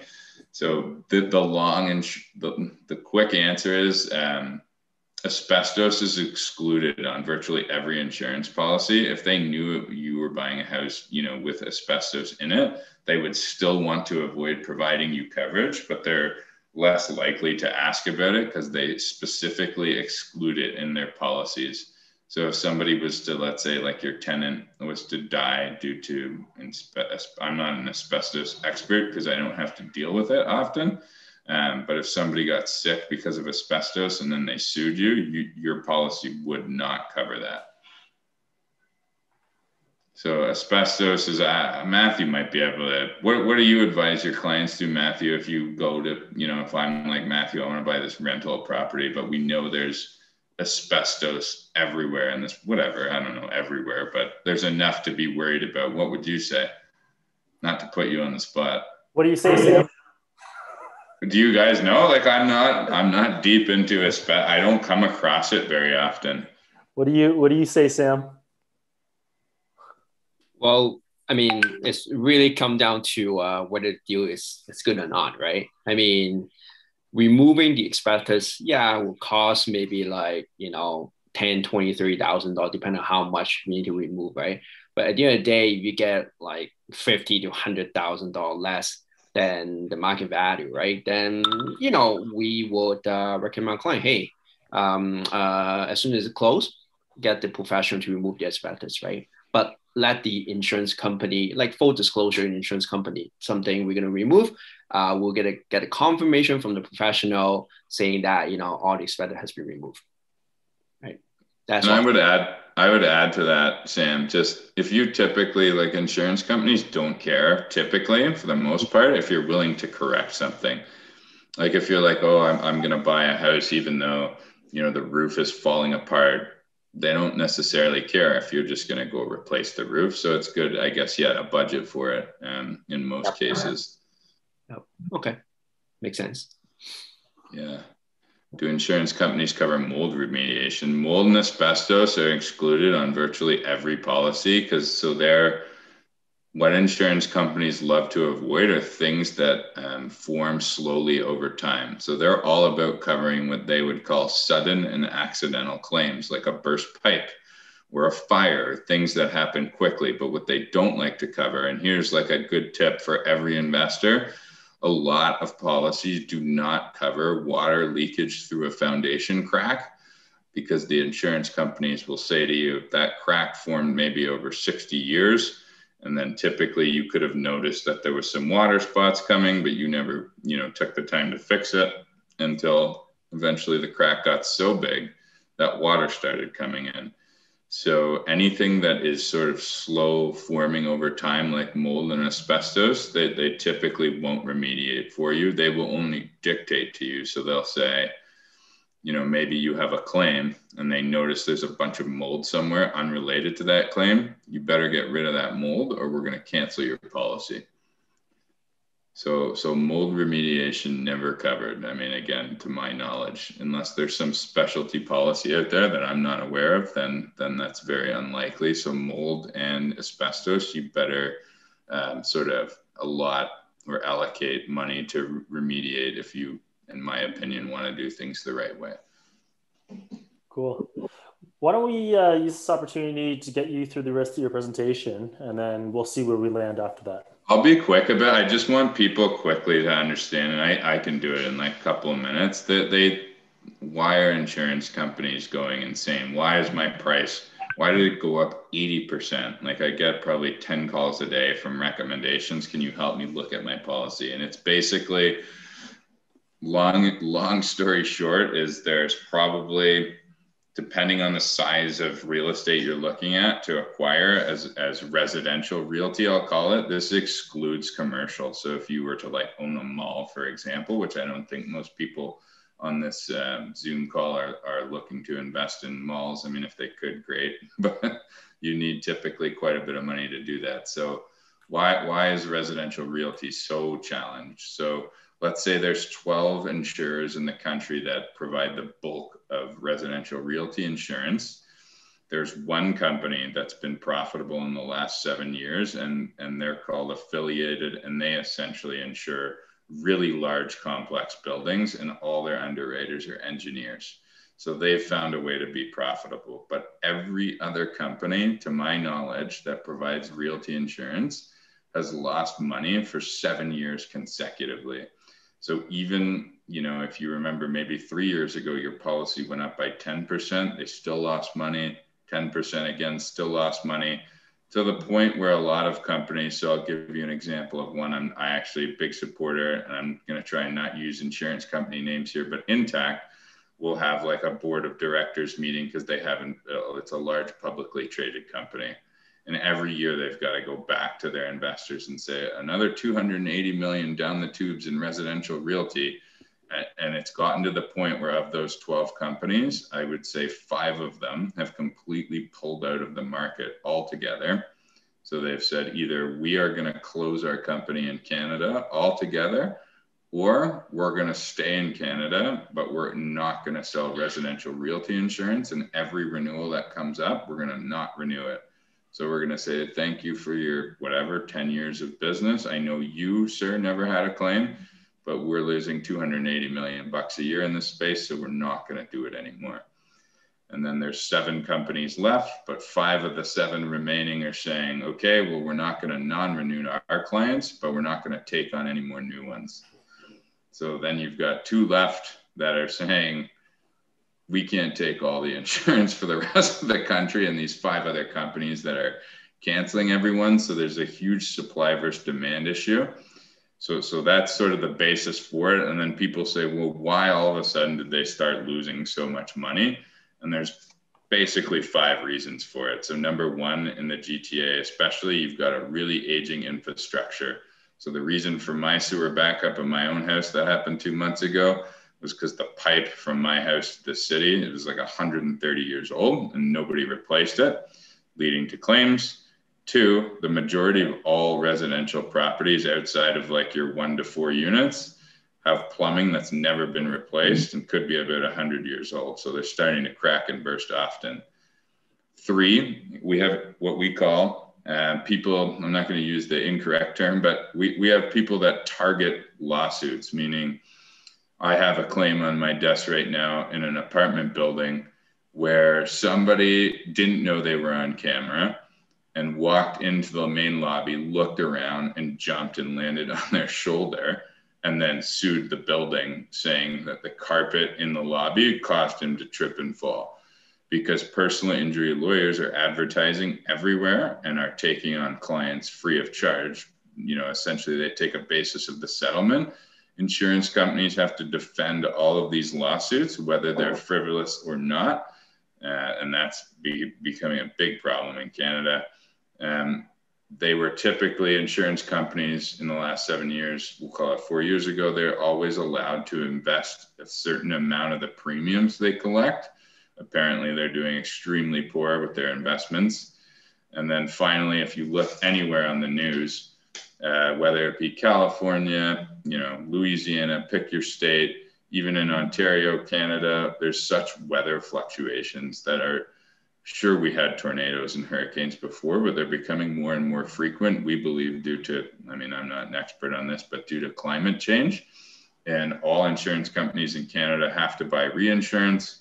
So the same company that sells reinsurance in California to the guys who, you know, for all those wildfires, your company, your domestic insurer is buying reinsurance through them as well. And those prices are going through the roof. So it's a really bad time for the insurance business. So I just wanted to get your members to sort of, and if you haven't experienced it, because you only have, let's say, and not only, anything is great to have, but if you have like a duplex and the prices stayed fairly stable, you know, good for you. But if you're on the other end and you've got an eightplex and the price went up 80%, you know, that's a pretty detailed reason as to why it's happening. And will it level out? It will. Like once one company turns a profit, they'll start undercutting each other again, and the cycle continues. But that's the reason that this is happening. And that would be my presentation on insurance. Cool. Well, that's super interesting. So I know John's been a big advocate all along. he's been giving you. John's pumping my tires. Thanks, John. I appreciate it. Yeah, it's great. I've always shied away from insurance. The terminology but you've simplified it. Thank you. Yeah, I'm trying my best. And like I said, you guys have so much to worry about, as Matthew knows, being investors. You just, if you have the right, like I can tell you personally, my tax knowledge is very weak, but the people I use, and perhaps Matthew uses, probably the same guy, might be, is super knowledgeable. And I don't really take the time to learn as much as maybe I should, because I just really trust the person that I have. So I'm here again as a resource to try and help people where they need. And if you're ever confused or unsure about something, I'm easy to track down. Look at this. Ling Chung said, very informative session. One of the best recent guest sessions. If I get even like ninth best out of 10 for insurance, I'll take it. No, this is good stuff. If it's okay, I'm gonna sort of ask Dan some pointed questions. So I'm only asking these questions because I know Dan can handle it. So I feel confident if it has anything to do with insurance, but if you're still going to ask me other stuff, I'm not so confident. Go on. So one of the questions we sometimes get, in Toronto, we can buy legal triplexes or non-legal triplexes. So Dan, if I'm an investor and I'm worried about, this thing's not zoned properly, should I be worried? You should not. You should not. You should always check if you're not, let's say, if you don't have your insurance with, let's say, me or somebody. It's a good question to ask, but here's the answer that basically it's a topic insurance companies don't want to focus on, and we're fine with it because it's going in the favor of our clients. So I think I asked you, Matthew, one time. I don't know if I'm right, but let's say 90% of the rental properties in Toronto are non-conforming. Is that more or less? What do you think? 95, maybe? Yeah, okay. I think you told me it was like really high that aren't legal. Yeah. So I think the insurance companies know this, and they deliberately do not ask the question during their application process, and they can't deny a claim if it's not specifically excluded anywhere in that broad form policy saying, if you have a non-legal or non-conforming triplex, we won't cover you. What I do recommend, just as just using common sense, it's like, there's so many reasons you can be non-conforming. And I'm not sure this is correct, but I feel like somebody once told me, they had a triplex in the city that for some reason, I forget which city, had to have 3 parking spots for it to be conforming. I don't know if that's typical or not, but what I do recall is I said, yeah, who cares? Like, your insurance company doesn't care about that. That makes it no more or less dangerous. If, for example, you plan on putting 15 students in a basement apartment with only a window to escape from if there was a fire, well, then that's being, non-logical, and you should watch out for that. But as long as there's no safety concerns, then no insurers seem to care at this point. And because, again, it doesn't make it really any more or less safe if you just focus to the common sense things like have working smoking detectors and try and provide your tenants with fire extinguishers and anything logical, then it's not an issue. But that question gets asked a lot. It's a fair question. Yeah. No, I'm going to point out some some specifics there. So the key component there is broad form coverage. So covered unless specifically excluded. And as Dan was saying, it's not specifically excluded. As long as you're any answering policy I've ever heard of. So again, you got to check with the person you buy your insurance from, but I'm pretty confident I've never heard of a claim being denied in my career through me or somebody else for being non-conforming. Yeah. And so as long as you're answering truthfully on the intake application form, are there 4 units? Yeah, there are 4 units. Are there 3 units? Yeah, there are 3 units. They don't ask anything more than that. I filled out Dan's hub insurance form. It's a big pain in the ass, but I filled that thing out so many times, and it doesn't ask that. It asks how many units are there. Right. So I know of, let's say, all the companies in Canada, call them like specialty companies. Of all of them, there's one that asks that question, and they focus on student property. And I guess for some reason they really find knowing that answer, if it's conforming, they have better, I guess, claims history. But that's one out of many. So it's more than likely you'll never be asked that question for the foreseeable future. So this is important too, because, from the liability perspective, a lot of, sometimes we get the question, oh, what if something happens? And as Dan pointed out, it's really about fire safety. It's really about, so with Volition, we'll walk you through these properties. We'll point out things like, we'll be like, hey, oh, that basement bedroom didn't have a window. Like that's going to be a problem for fire code and fire safety. We don't have good fire separation between units. Like that's going to be an issue. Like those are the types of things, looking at things from an investor eye. And this is where we can add a little bit of value. I'll plug ourselves a little bit, but this is where we can add some tremendous value in a walkthrough, because we have the eyes for these types of things. And so we can mitigate that risk on the fire safety side. And as Dan has mentioned, on the insurance side, you can be confident that it'll be covered on the liability side if something happens. Yeah. So cool. Thanks. Next question I was going to ask you, tenant insurance. I think someone else asked, how much, where do you normally get it from? Do we get it through you or not? Yeah, I tried to touch on it a bit during the presentation, but also trying to keep everyone's attention. So again, it's a great tool. The bigger you get, you're probably going to have a claim at some point. So the more your tenants have insurance, the more you can essentially deflect the claims back onto their policies. Where you always want to start with every one of your tenants is if they have a car, automatically you're going to add it to your auto policy. So you would say, hey, Mr. Tenant, I noticed you have a car. If you call that company and you add it, so if you say, I'd like to add a tenants package to, couple it with my auto policy, they're going to give you a multi-lines discount, which if it's, again, I would say your average price for it is like $300 to $350. If they're getting, 15% off their car insurance, it's virtually free. So that's where you always want to start. And then second from there and you don't want to get it from me. We do offer it, but our price point, I'm just being honest, is not the best for our insurer. They're more specialty. They really take the time to understand your property. And for like a tenants package, it's best purchased through an online forum. So I believe there's a company called Zipsure, and there's a bunch of others online that you could send your tenants to.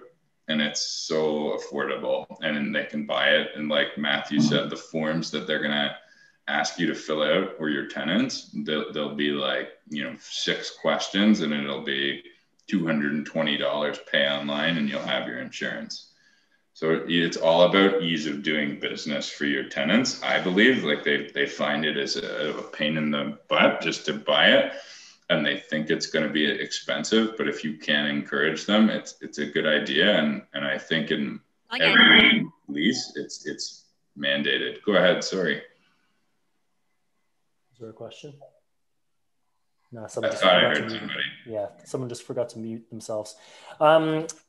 So actually, you raised the point before. You've mentioned it a couple of times. But Dan, so, I can go out and find something from TD or wherever, and, it's coming in at a lower price point, but hey, can you help me kind of decipher and compare and contrast these two policies? One that you're showing me and the one that TD is giving me?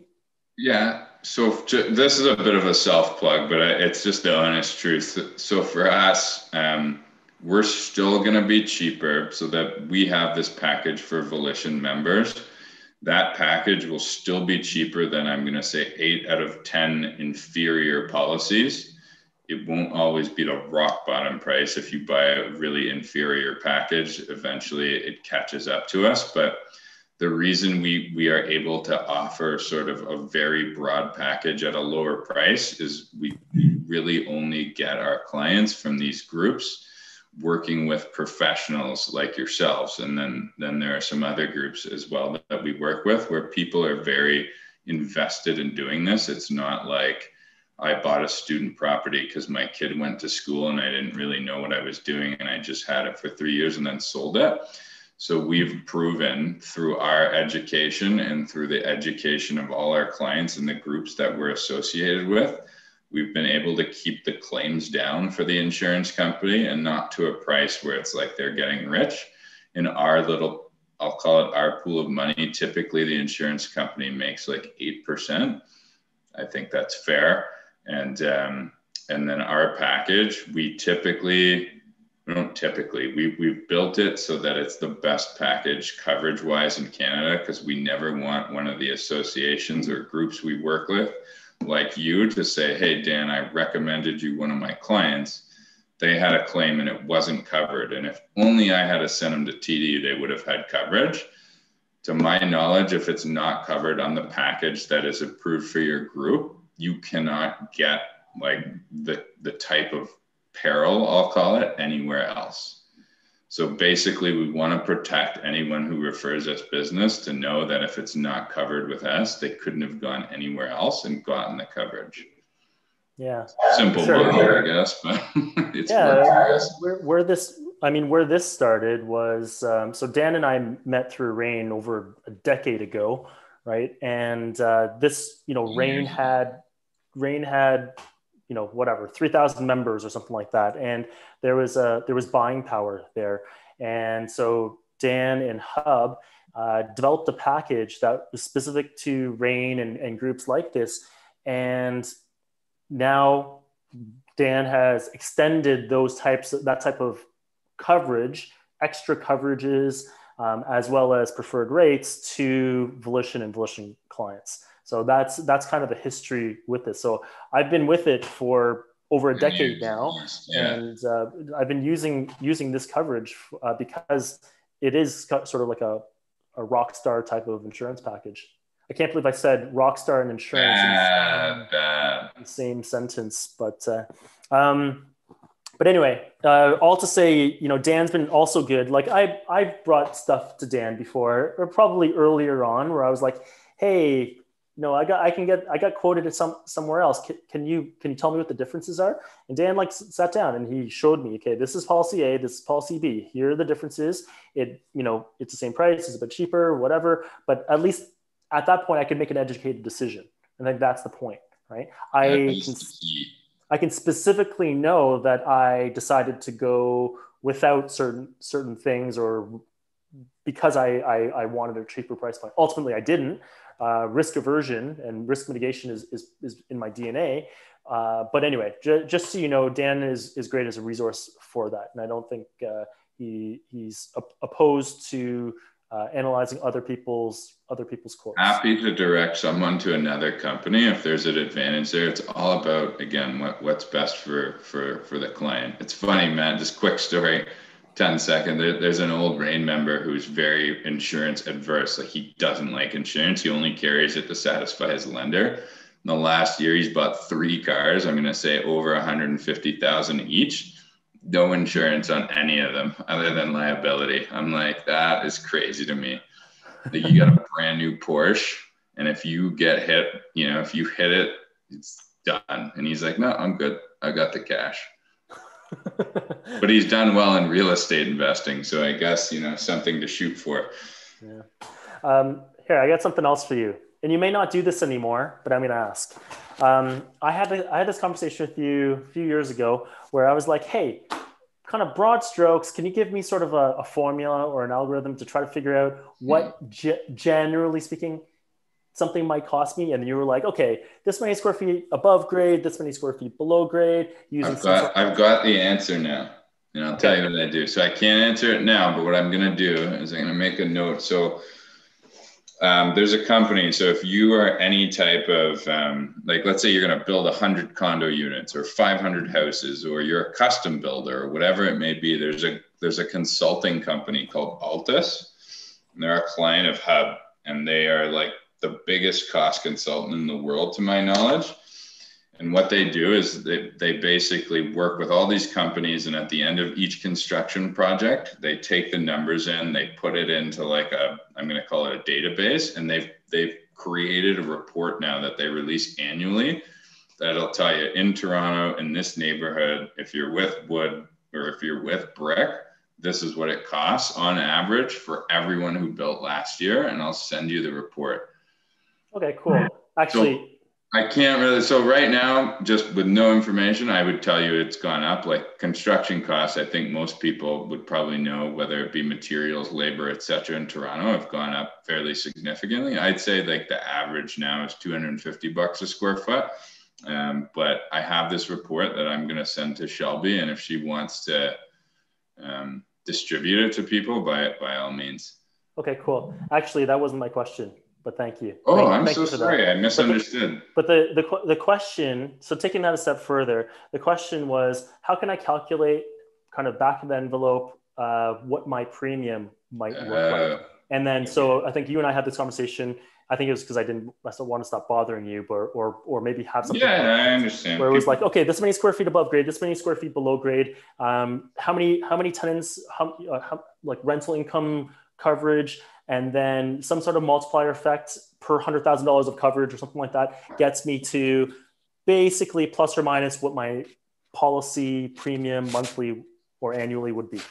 You got it. You know what? In the current market, it's so crazy. I can't even do it anymore. Yeah. Meaning we gotta just, if people are really serious about buying a property, we gotta help them through the process at this point, because the pricing is so, like if one company says no, the next company could be 200% higher. So this is something that you gave me a formula like this years ago. I know. And then I guess we have to scrap it in today's. We gotta scrap it for now and just keep asking us to get you rough estimates, because there's too many factors right now. So the last thing I have here, one question is mine and one question is from a guy from earlier. I'm not sure that he posted it, but Hub's intake process is super, super painful. And what we've talked about this, what are we doing to try to make this less painful with all the back and forth and all the questions and everything else? Yeah. How do we do this in a better, more streamlined way? I would say this, not trying to defend myself, and I'm not like offended in any way, but I would say our intake process is probably a lot less arduous than most currently. However, the best way to help with this is, if you are buying a rental property, you're gonna get sent an application for insurance. Probably gonna take you 10 to 15 minutes to fill it out if you know the information fairly well. If you do not, the best is to fill out as much as you can and then provide us with the home inspection for us to pull the information from and not share with the insurance company. Third, if you're not getting a home inspection, it's just, we would have to work through it together. Unfortunately, I know it's not, paperwork is not your best friend, and not many people's, including myself. For an insurance company to say, you know, I'm going to back this thing for $800,000 and they want you to fill out a form that might take 10, 15 minutes. It's just something that you have to, unfortunately, go through, and we're trying to get around it. But the more information we can provide typically helps get a better price point. So it's probably not the answer you want to hear, but it's just, I got to be honest. Fair enough. Fair enough. No, that's good. Someone earlier, I think his name was Michael. I don't know if he's still here, but I'm going to ask a question on his behalf because I don't know if he's still here. He's saying he's a private mortgage lender. So he lends private money, probably second mortgages or something like that. Yeah. And he's saying the person that he's lending to can't get insurance because where he's borrowing the funds is a private mortgage. Yeah, private correct. mortgage lender. I've never heard of the lender having an effect on the insurance policy. Have you? Yeah, so that's typical for your non. So that's like a personal lines policy. So they basically, if you're working with a non-specialty broker or agent, they're going to connect you with a non-specialty insurer that essentially has a bunch of parameters, not really understanding anything about what you're doing. So for example, not only will they not like, I'm going to call it a private lender because they'll think you're high risk. They think you're going to a private lender because you don't have enough money to get exact, right? Like they think that you can't go to Scotia because you're so high risk that you've got to go to a private mortgage, or even, for example, any type of lender like that. And many insurance companies, as soon as you hit a third mortgage, doesn't matter like what the amounts. So if I have 3 mortgages all for 20 grand each, they would say you're uninsurable because you're too risky, versus a guy who has 5% down on a $3 million house. They just don't take the time to really understand your business. So that gentleman who's running into those problems, the people who are like, so he's loaning money to a guy, that guy goes to buy insurance and he's running into challenges because he's probably just calling like his personal home and auto provider who it's again, you can't specialize in everything. I'm not saying like they're not intelligent. It's their insurance company. It just doesn't really target this and they don't care to learn to understand it. So that's definitely a factor for sure for some. I mean, I've never run into it, but it's also because because you work with that, and we know, like, we have clients with a lot of mortgages, I'll say, for a bunch of different reasons, whether they be A, B, or C lenders, doesn't really matter as long as there's a logical explanation for it, other than I'm so leveraged that I might go bankrupt and I keep borrowing, then it shouldn't be an issue. Cool. Well, thanks, Dan. Is that it? Any other questions? Nah, we're good. Dan, that was awesome. And Flo thinks that you should have done a mic drop. I thank everyone for at least having me on. I try and do my best to just simplify. But like I said, I understand it's not the most exciting topic. So Matthew knows, Shelby knows, I believe, and Sam or anyone on the team how to connect someone with me, and I'll always try and walk somebody through the process, especially if there are insurance-specific questions that they're not comfortable asking in front of the group. I'm easily accessible. Awesome, sounds good. So, well, I'm giving a round of applause to Dan. I don't know if anyone else is, but thanks, buddy. Same here. Thanks, guys, for having me again. Thank you. Thank you. Awesome. Thanks, Dan. All right. So lastly, now what? Sign up for advisory. So as I mentioned, we've alluded to advisory many times throughout this presentation. Advisory really is our secret sauce. It's where we can help you. We can help accelerate you towards your goals and help you in the context of real estate. So sign up. What are we doing, Shelby? Are you going to send the link in the chat? It's in there. Yeah. It's in there? Okay. So is it a Google form? I can't see. It is a Google form. Okay, yeah, if you fill out the Google form. Cool. So we have a slightly modified intake process right now. We're trying this out to try to streamline things because we're getting inundated with requests. Click on this link. It's a Google form. Fill out the Google form, after which we will send you a link that you can book a time using Calendly with one of our real estate investment advisors. Right? Correct. Awesome. Thanks, Shelby. Next month's meetup. Oh, we already have it scheduled? Damn, we're good. What's it about? Construction. Oh, okay.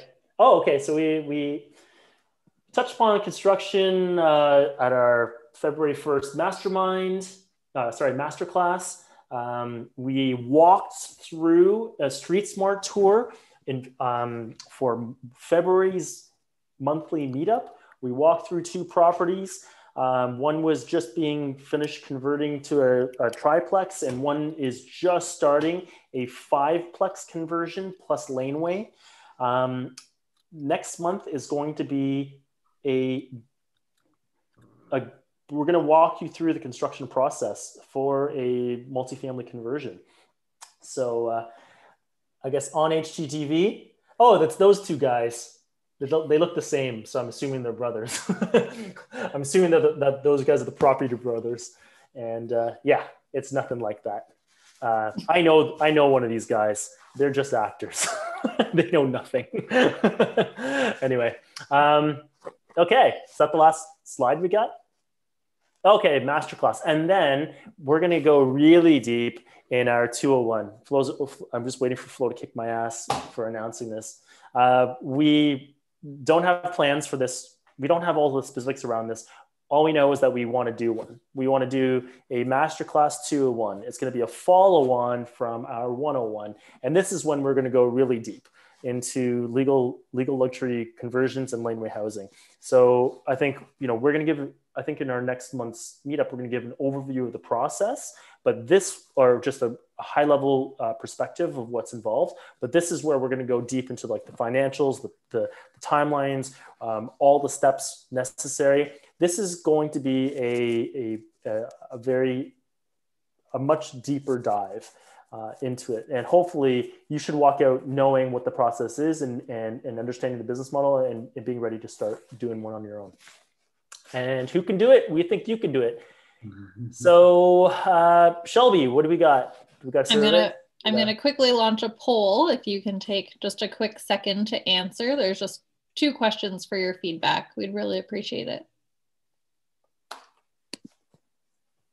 How much value did this meetup provide on a scale of 1 to 5? Oh shoot, I'm the organizer. I can't vote. I guess I would skew the results, huh? A little bit. No, yeah, I mean, unmute yourself, turn on your video. We'll take a few minutes just to kind of all unwind and recap, and you can tell us how valuable or unvaluable this session was. Did you guys have any questions about the case study that we were chatting about before, or the process to think about how to reanalyze and reposition your portfolio? Quiet bunch. Well, right now it's just me and John and Shelby hanging out.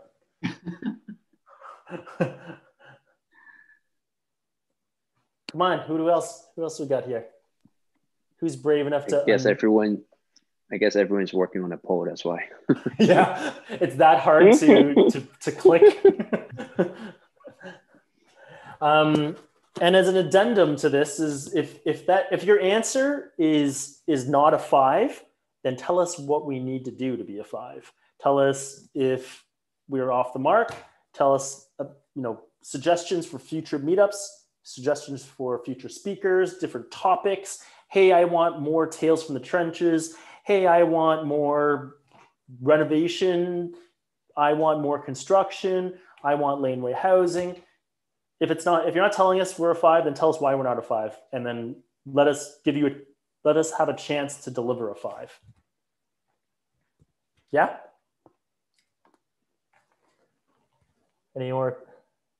Was there any more comments?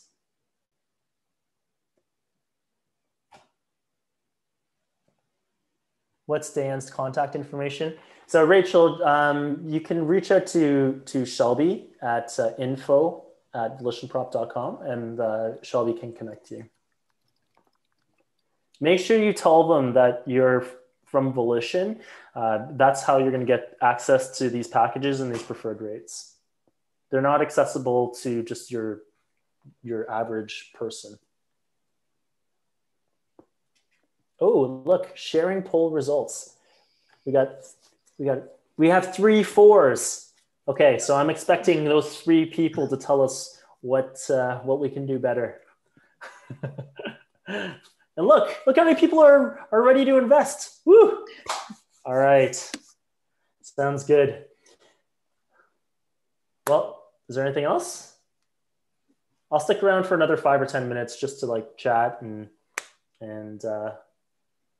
answer questions if you're so inclined. Thank you, everyone. Otherwise, you can sign off. Bye, guys. Thank you. All right. Take care, guys.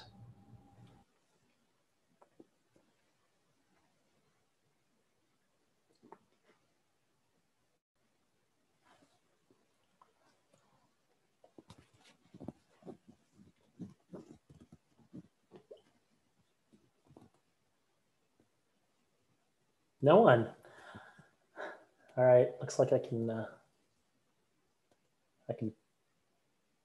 leave early tonight.